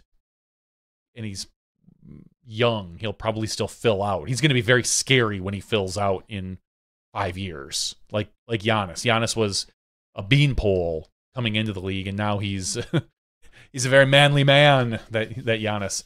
So he's going to be something special, it seems like. So yeah, he's from France. He is he 7'1", something like that, I think, in height. Just he looks like in all intents and purposes, he looks like a freak. Just so long. He's got I think they said an 8-foot wingspan, and that he can easily guard 10 feet when he puts his hands out. And just they showed someone shooting a 3 and him jumping up, and he was like 6 feet away from the dude and still blocking it. He's a broken human. He's a broken individual. I pronounced Wembanyama. Thank you. I'll have a problem with that. But yeah, he's crazy. I look forward to seeing him play at some point. Maybe if he comes to Milwaukee, we'll get a chance to see him play for the. Wait a minute. How does our Australian counterpart Kinga know how to pronounce that? Way to be on it, Kinga. We love you. Real quick, I wanted to talk about for a sec in that the NADGT championships taking place this weekend. We talked about that. I know we did, but a few numbers to add to it. 996 competitors in total down there this weekend. And I saw a post from Patrick Brown today, and I think Ricky Wysocki. Clearly there's a lot of representation there from our top pros and other companies. MA1 by rating. I did. Oh, who's the top Elijah Cleary rated 998. I think maybe the more interesting number to me is the 189,237 as a PDGA number, which is mind-numbing to me. Well, I just think that in the past we've seen some really good competitors come out of NADGT. Yep. Kyle Klein, Silas Schultz, Micah Groth, right? Yep, and a lot of those guys. Yeah, all of which are names. I mean, Micah Groth is probably the least known name on the tour right now. He's playing, but he's not really in contention at this point. Chris Kesselhoff, younger kids, but those are guys that if you want to see what the future of our sport looks like, watch this weekend. Watch these guys, because you're going to be seeing them pop up on the tour. Yeah, and 998 top-rated competitor Lucas Carmichael, 994, Corbin Milcheski, 992, and Caleb Nash at 983. Caleb Nash with a PDGA number of 42679. So that's got to be one of the lower PDGA numbers. Yeah. Yes, he has the lowest PDGA number. Do you know who that is? I feel like I've met Caleb. Is he a younger guy that got signed up by his parents? Is he? He's got PDGA numbers since 2017, and if you click on that, maybe we'll see when he first came into the PDGA. He was playing Junior 1 boy, so he was under 19 in 2017. So the math would tell you that. Sounds about right then. Yeah. So anyway, seeing that is pretty incredible to see 212 of those competitors. And then when you're looking at FA1, the other highest division, so to speak, there, Allison, I apologize. Let me sort by rating. Yeah, Allison Latch rated 875. Rebecca Minnick rated 871. Kai Klein at 866. And Ashton Weberly listed at 866. So those are your top 4 competitors, and I won't go through all the divisions, but so those are, clearly you got to be thinking, like you just said, you look at an AM Worlds, you look at an AM Nationals, those are often, winners there and top performers there are clearly right on the cusp of becoming your, next generation or your next amateur title. Champions are also the, in the training grounds for the elite level professional side. So good luck to all of them. Good luck to everyone part of running the event, a 996 person event in that of itself is borderline insane. So to the Kyles and Dave and everyone else involved and everyone in Texas, good luck. That's what I'll say there. Sounds like a pretty insane undertaking for sure. Non-disc golf question for you, Terry. Uh-oh. Have you played with or used ChatGPT at all? I don't want to say surprisingly, but I almost surprisingly have not essentially touched it, which feels like I should. And I feel... if you don't have use for it. No, I feel like there could be uses for it, but one of the things that I noticed just today, I was driving with my daughter in the car, and I had a question. Maybe you can answer this, but I had a question for Google, and then where eventually are we going to cross the line between Google and ChatGPT kind of spitting out the same stuff? And what I say is, I forget what it was, but I know what it was. I said, hey Google, when is the championship volleyball match for WIAA girls volleyball this weekend? That was the question I asked Google. Okay. And it spit up the WIAA website, and it actually brought me to their bracket. Pretty damn close to what I was asking for. Like, where is that line between what Google can answer and then what if I would have had ChatGPT open, would it have given me? Not with what you have for ChatGPT, because the ChatGPT, unless you pay for it, is limited to, I believe, data from 2 years ago. Just training data. Now, they do have their new version that if you pay for it, ChatGPT and ChatGPT 4, that you can point to the internet, and there are even plugins that will just go out and search as well. But right now, for you and me, because I don't pay for it, that is not a question in general you probably would want to ask ChatGPT. That's much more of a Google question, certainly. So when will Google that? So that still that still poses the question, like, when is Google going to be so smart that it can? Oh, Google. I mean, you mean when is ChatGPT going to be so smart, or when? Or Google. Like I want. It was I say that because it was something that was so timely and specific, and I keep thinking, why are we there? Are we almost there? We're almost there. Why aren't we there yet? Like, what else is it going to take? Because I want to just be able to just literally ask anything. Yeah, in the next couple of years, I think most of it, like the voice assistants, will all be run through these these large language models, and just be able to answer anything for you, and just at least give you an approximation. Whether you can trust the data, that's a whole nother thing. Especially if they're just telling you, as opposed to like bringing up a website like you were looking for. Because if you asked Google Voice Assistant and it told you, oh, it's April 3rd, 2023 or something, you're probably just going to assume that's right, but you don't know for sure. At least with a website, you can look and verify, like, oh yeah, there's a real website here. It brought me the WIA website. I get it. Man, I think we're a ways away from the chat modules being up to date. I know there are voice plugins for ChatGPT for the paid people and this and that it will talk to you just like Siri. Yeah, I just need to pay for it then, because maybe that will satisfy me more. I've thought about paying the $10 a month for it, but it's $10 a month. It's $10 a month. Yeah. Is Space Force in charge of that? They're not. All right, I just got to think about who's behind it. I trust it. And I was asking because, in general, I use it all the time. Like, I use it for work, my 9 to 5. I have it a lot of times if I want to. Hey, ChatGPT, how do I make it look like I'm busy today? You're not too far off, Terry. No, in general, I use it to like write a lot of scripts for me, because I'm too lazy to like write a PowerShell script. Like, I want to take a script that, hey, guess what? I want to add a new user to my Active Directory. I want to add it to email. I want to add it to this. I want to make sure they get this. I could sit and spend an hour and a half to write a script, or I could just say, hey, do this for me, and just be a little bit more verbose, maybe 2 to 3 sentences, and it will spit out 95% of what I need. Like, oh, I need to change this and alter this. Over the last week and a half, I have used it for like things that I've never even thought about, like programming. That was going to be my next question. How long before I'm just asking a program to write everything I want? Pretty close. Honestly, like I'm not a programming whiz. I don't know if you know this. I'm not either. I know Windows and I know networking. I know the basics of programming.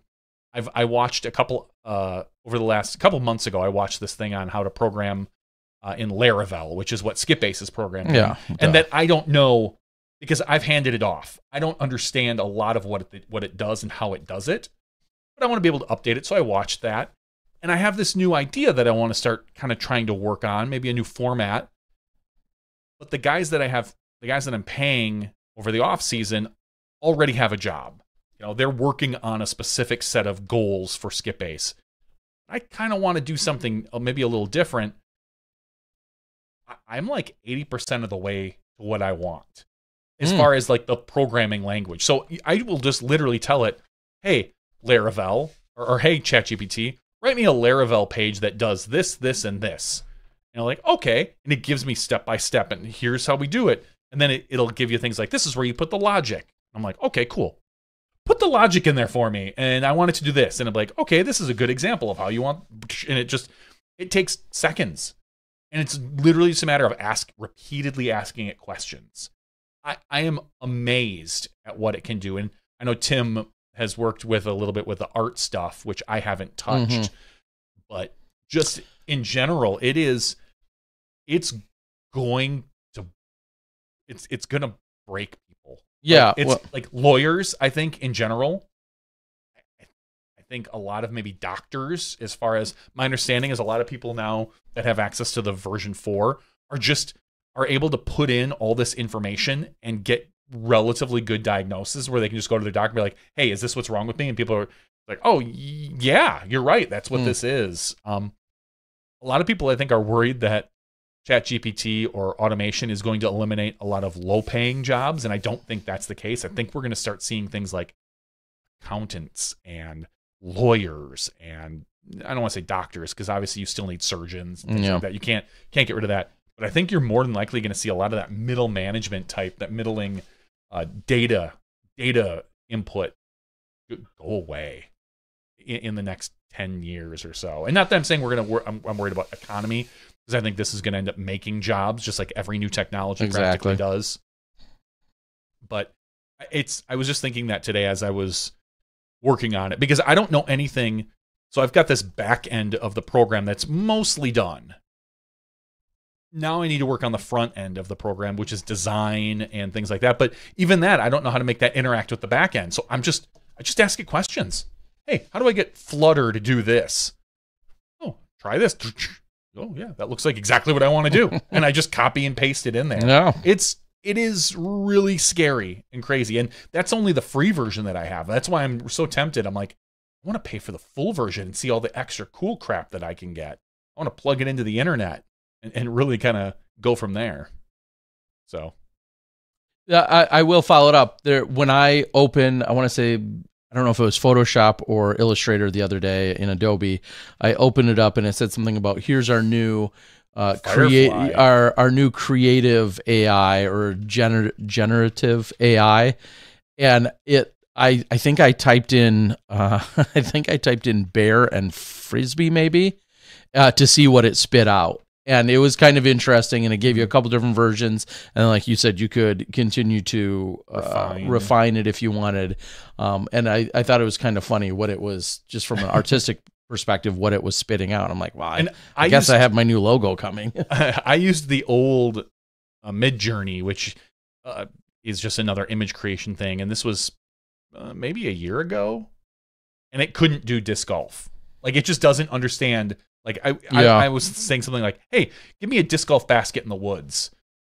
Wow. It doesn't understand what a disc golf basket is. And it would just give you the weirdest, like, deformed cage kind of. And then you try to explain, like, no, it's more like a metal basket with chains hanging down and do like a metal basket with a pole in the center. And it's hard to describe a disc golf basket without actually showing a picture. It's kind of, it couldn't do anything. So Tim is saying both Illustrator and Photoshop have generative Okay, so AI. it was one of the two that I logged into this weekend. Yeah, I haven't messed with the Photoshop one, but it's scary. And I keep thinking, like, how is this going to at all, if anything, change disc golf or sports? And I don't know if it will. I don't know what the answer is. I don't know if you're going to be able to, at some point, just, if we're going to be able to say, hey, build me an app like Udisc.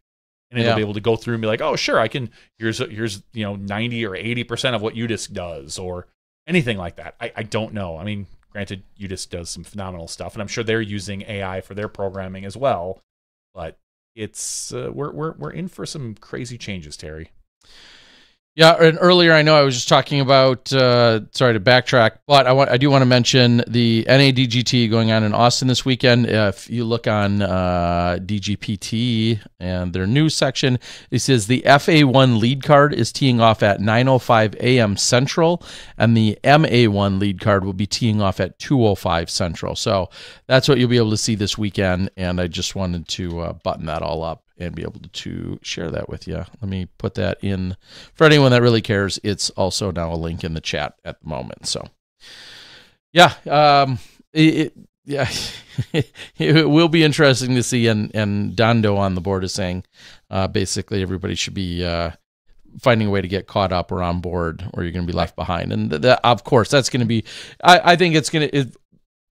If you are more in tune and up to speed, clearly you're going to have a distinct advantage in jumping on things way before everyone else. Basically adopting, I agree with you, if you're adopting something like that early, because it's not, it's not going away. It's not going to lessen. And just last week, I had to write a new policy for our office for something to do with email and security. And I was just like, ugh, I don't want to write this policy. And then I thought, let me go to ChatGPT, and I just put it like, write a policy for email security, and then one other thing. It gave me like an 8-point full page. And I was like, well, that's really good. ChatGPT, write me out of my own position at my job. And I copy and pasted it. I literally altered probably a dozen words just to make it fit a little bit more in with our industry. And I gave it to our lawyer and said, there, that's pretty much what I want. Mm-hmm. And they were like, oh, cool. That's great. Good job, John. I was like, yeah. Yeah, you're so smart.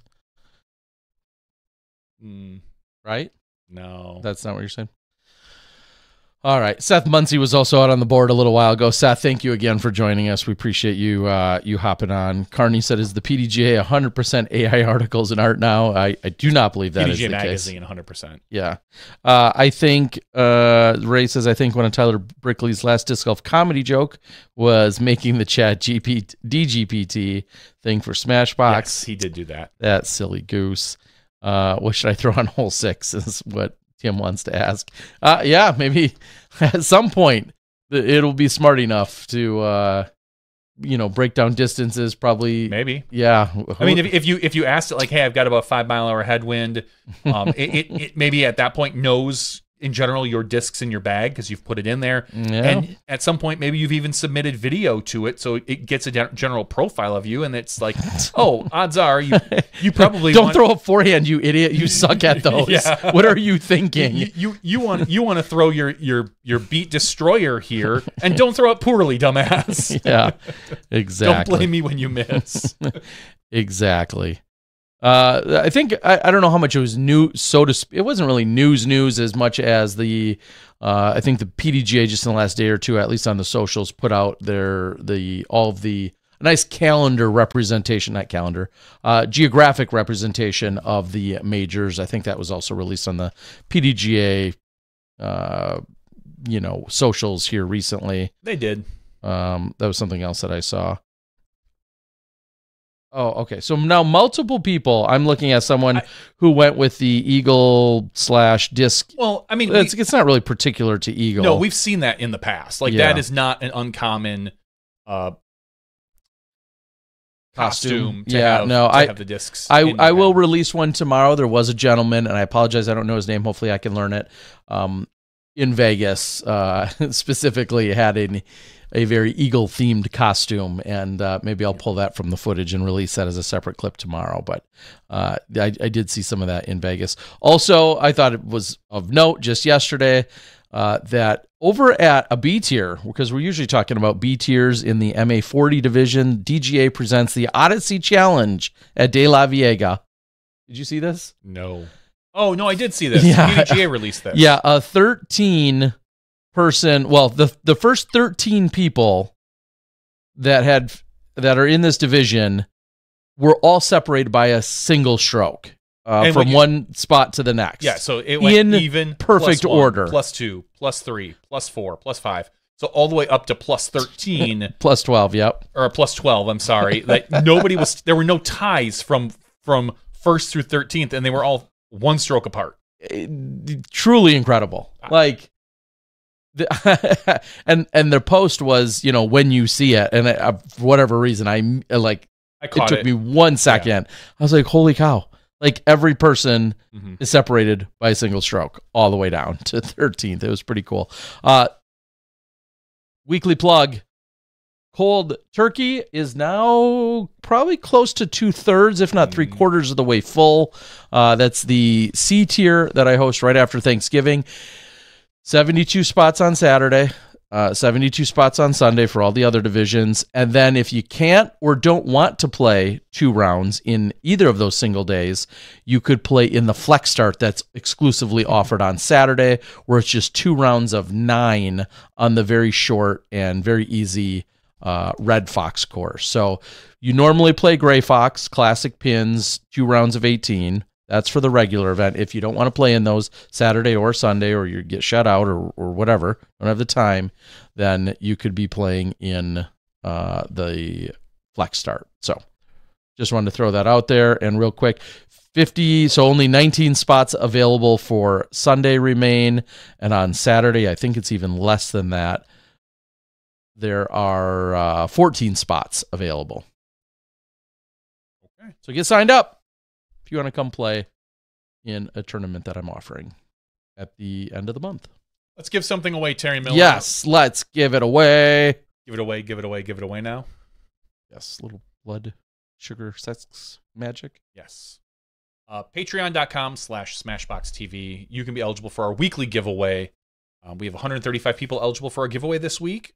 Again, all you have to do is give as little as $1 a month. I just ordered another mini, a Dynamax Mini, so I'm going to have to update our picture. Nice. So thank you to our $5 patron for doing that. He signed up earlier this year, and it finally got around to doing it. I was literally waiting for somebody else to do it, and then they lowered their tier, so then they weren't a $5 patron before. Like, it was just a big mess, and so I ended up putting it off, and then I just put it off even longer. So completely my fault.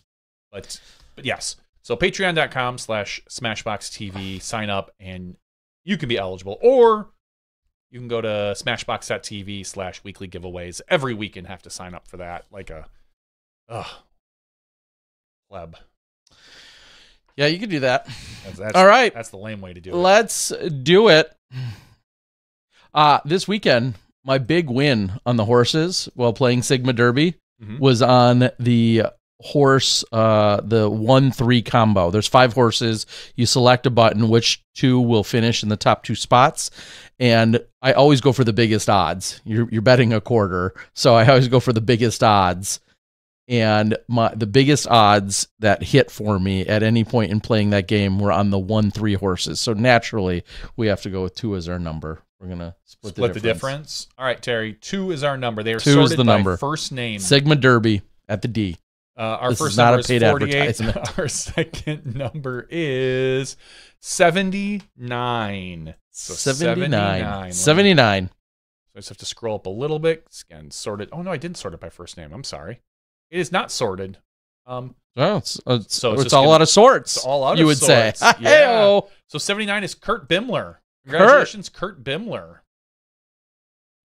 Love it. I think we've mentioned his name before, No, but it's been a long time. It's been a while. I do recognize the address, though. That's creepy. I do. That is creepy, Terry. Kurt, I'm outside your house. Look out your window. I'll give you a disc. Trick or treat. You say Kurt. I say Kurt and Rods. I'm right outside your. No. Okay.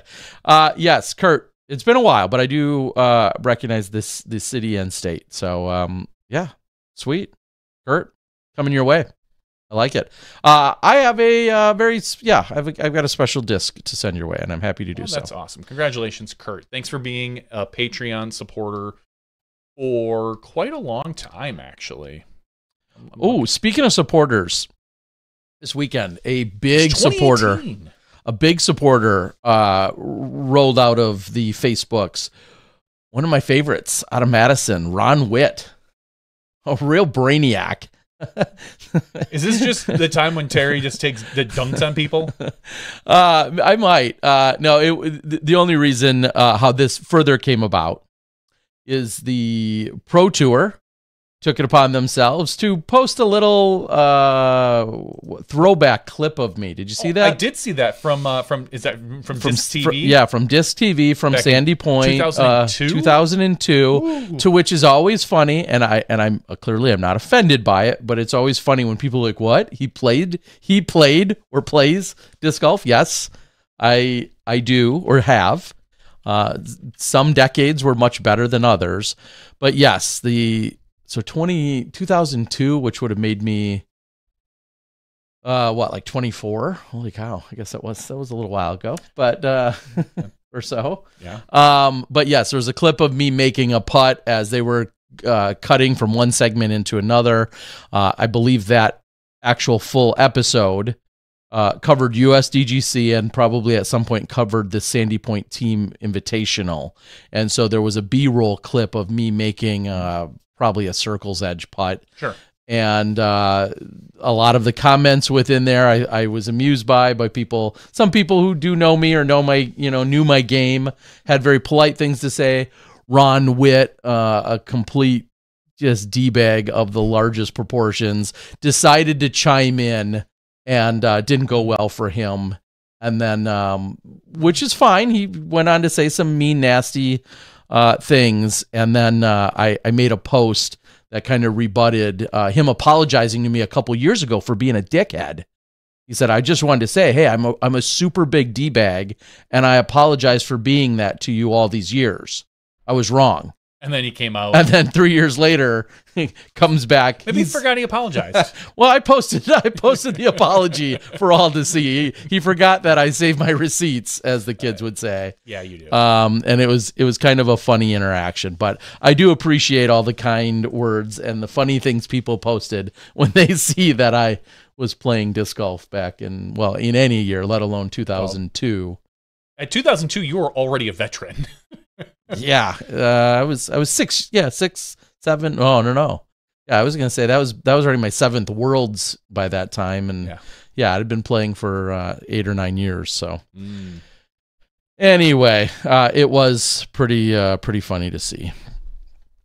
Josh McDaniel just got fired. I don't know who that is. He did from the Raiders. He's the head coach from the Raiders. Brody's wife is now the coach. Yeah. Well, I mean, she would do probably just as good of a job as Josh McDaniels was doing. I take it he's not good. The Raiders are a mess like the Packers. The difference between the Raiders and the Packers, the Packers are a young team and we have cheerleaders from the local high school. We do. No, local college. Oh yeah, St. Norbert. That sounds right. It's from St. Norbert. Thank God. Yeah, local high school. That'd be creepy. I know it's a little up north, but a little creepy. And the Raiders are a much more established team. They were kind of hoping that, they have a really good running back. They had, Devonta Adams went there. They pulled in Jimmy G as their quarterback from the 49ers. They had kind of like an established team that they were thinking was a playoff contender, and they've just sucked. Just sucked. And granted, Jimmy G got hurt a little bit, but he's coming back. They've just been a bad team. So it's like different expectations when you expect to be a decent team and you turn out you suck, versus the Packers, which everyone knew kind of was this year was more of a building year, and you suck. Yeah, that's a problem. And I think it's the second time now Josh McDaniel was fired from a team. I think he got fired from the Broncos a couple years ago, and then he went back to the Patriots. So that's not good. It's not working out well for him. Okay. I'll try not to. Yeah. All right. Do we have anything else we need to cover? Let me check the boards. Pete Ulibarri, real quick, put out some coverage. I did not get a chance to watch it, but I know that he actually, I think, filmed, probably commentated, and did some other things, some of his own coverage on a card. Fantastic. Which is pretty cool. So big shout out to Pete.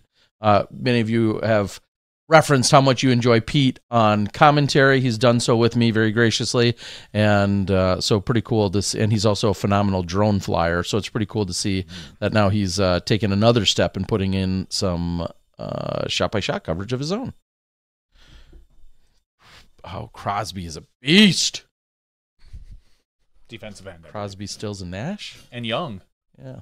Or something like that. All right, I think we can call it. We appreciate all of you guys for joining us tonight. We, of course, appreciate our headliner, our special guest in Disc Golf Strong and the Pro Tour's own Seth Munsey. So thank you so much for joining us, Seth. Hope you guys had a good Halloween. Happy birthday, Merry Christmas, and happy anniversary to all those out there celebrating. For Johnny V, I'm the Disc Golf Guy. That's 478's After Show. We'll see you next week with some big news. We'll see you then when you step inside the Smash Box.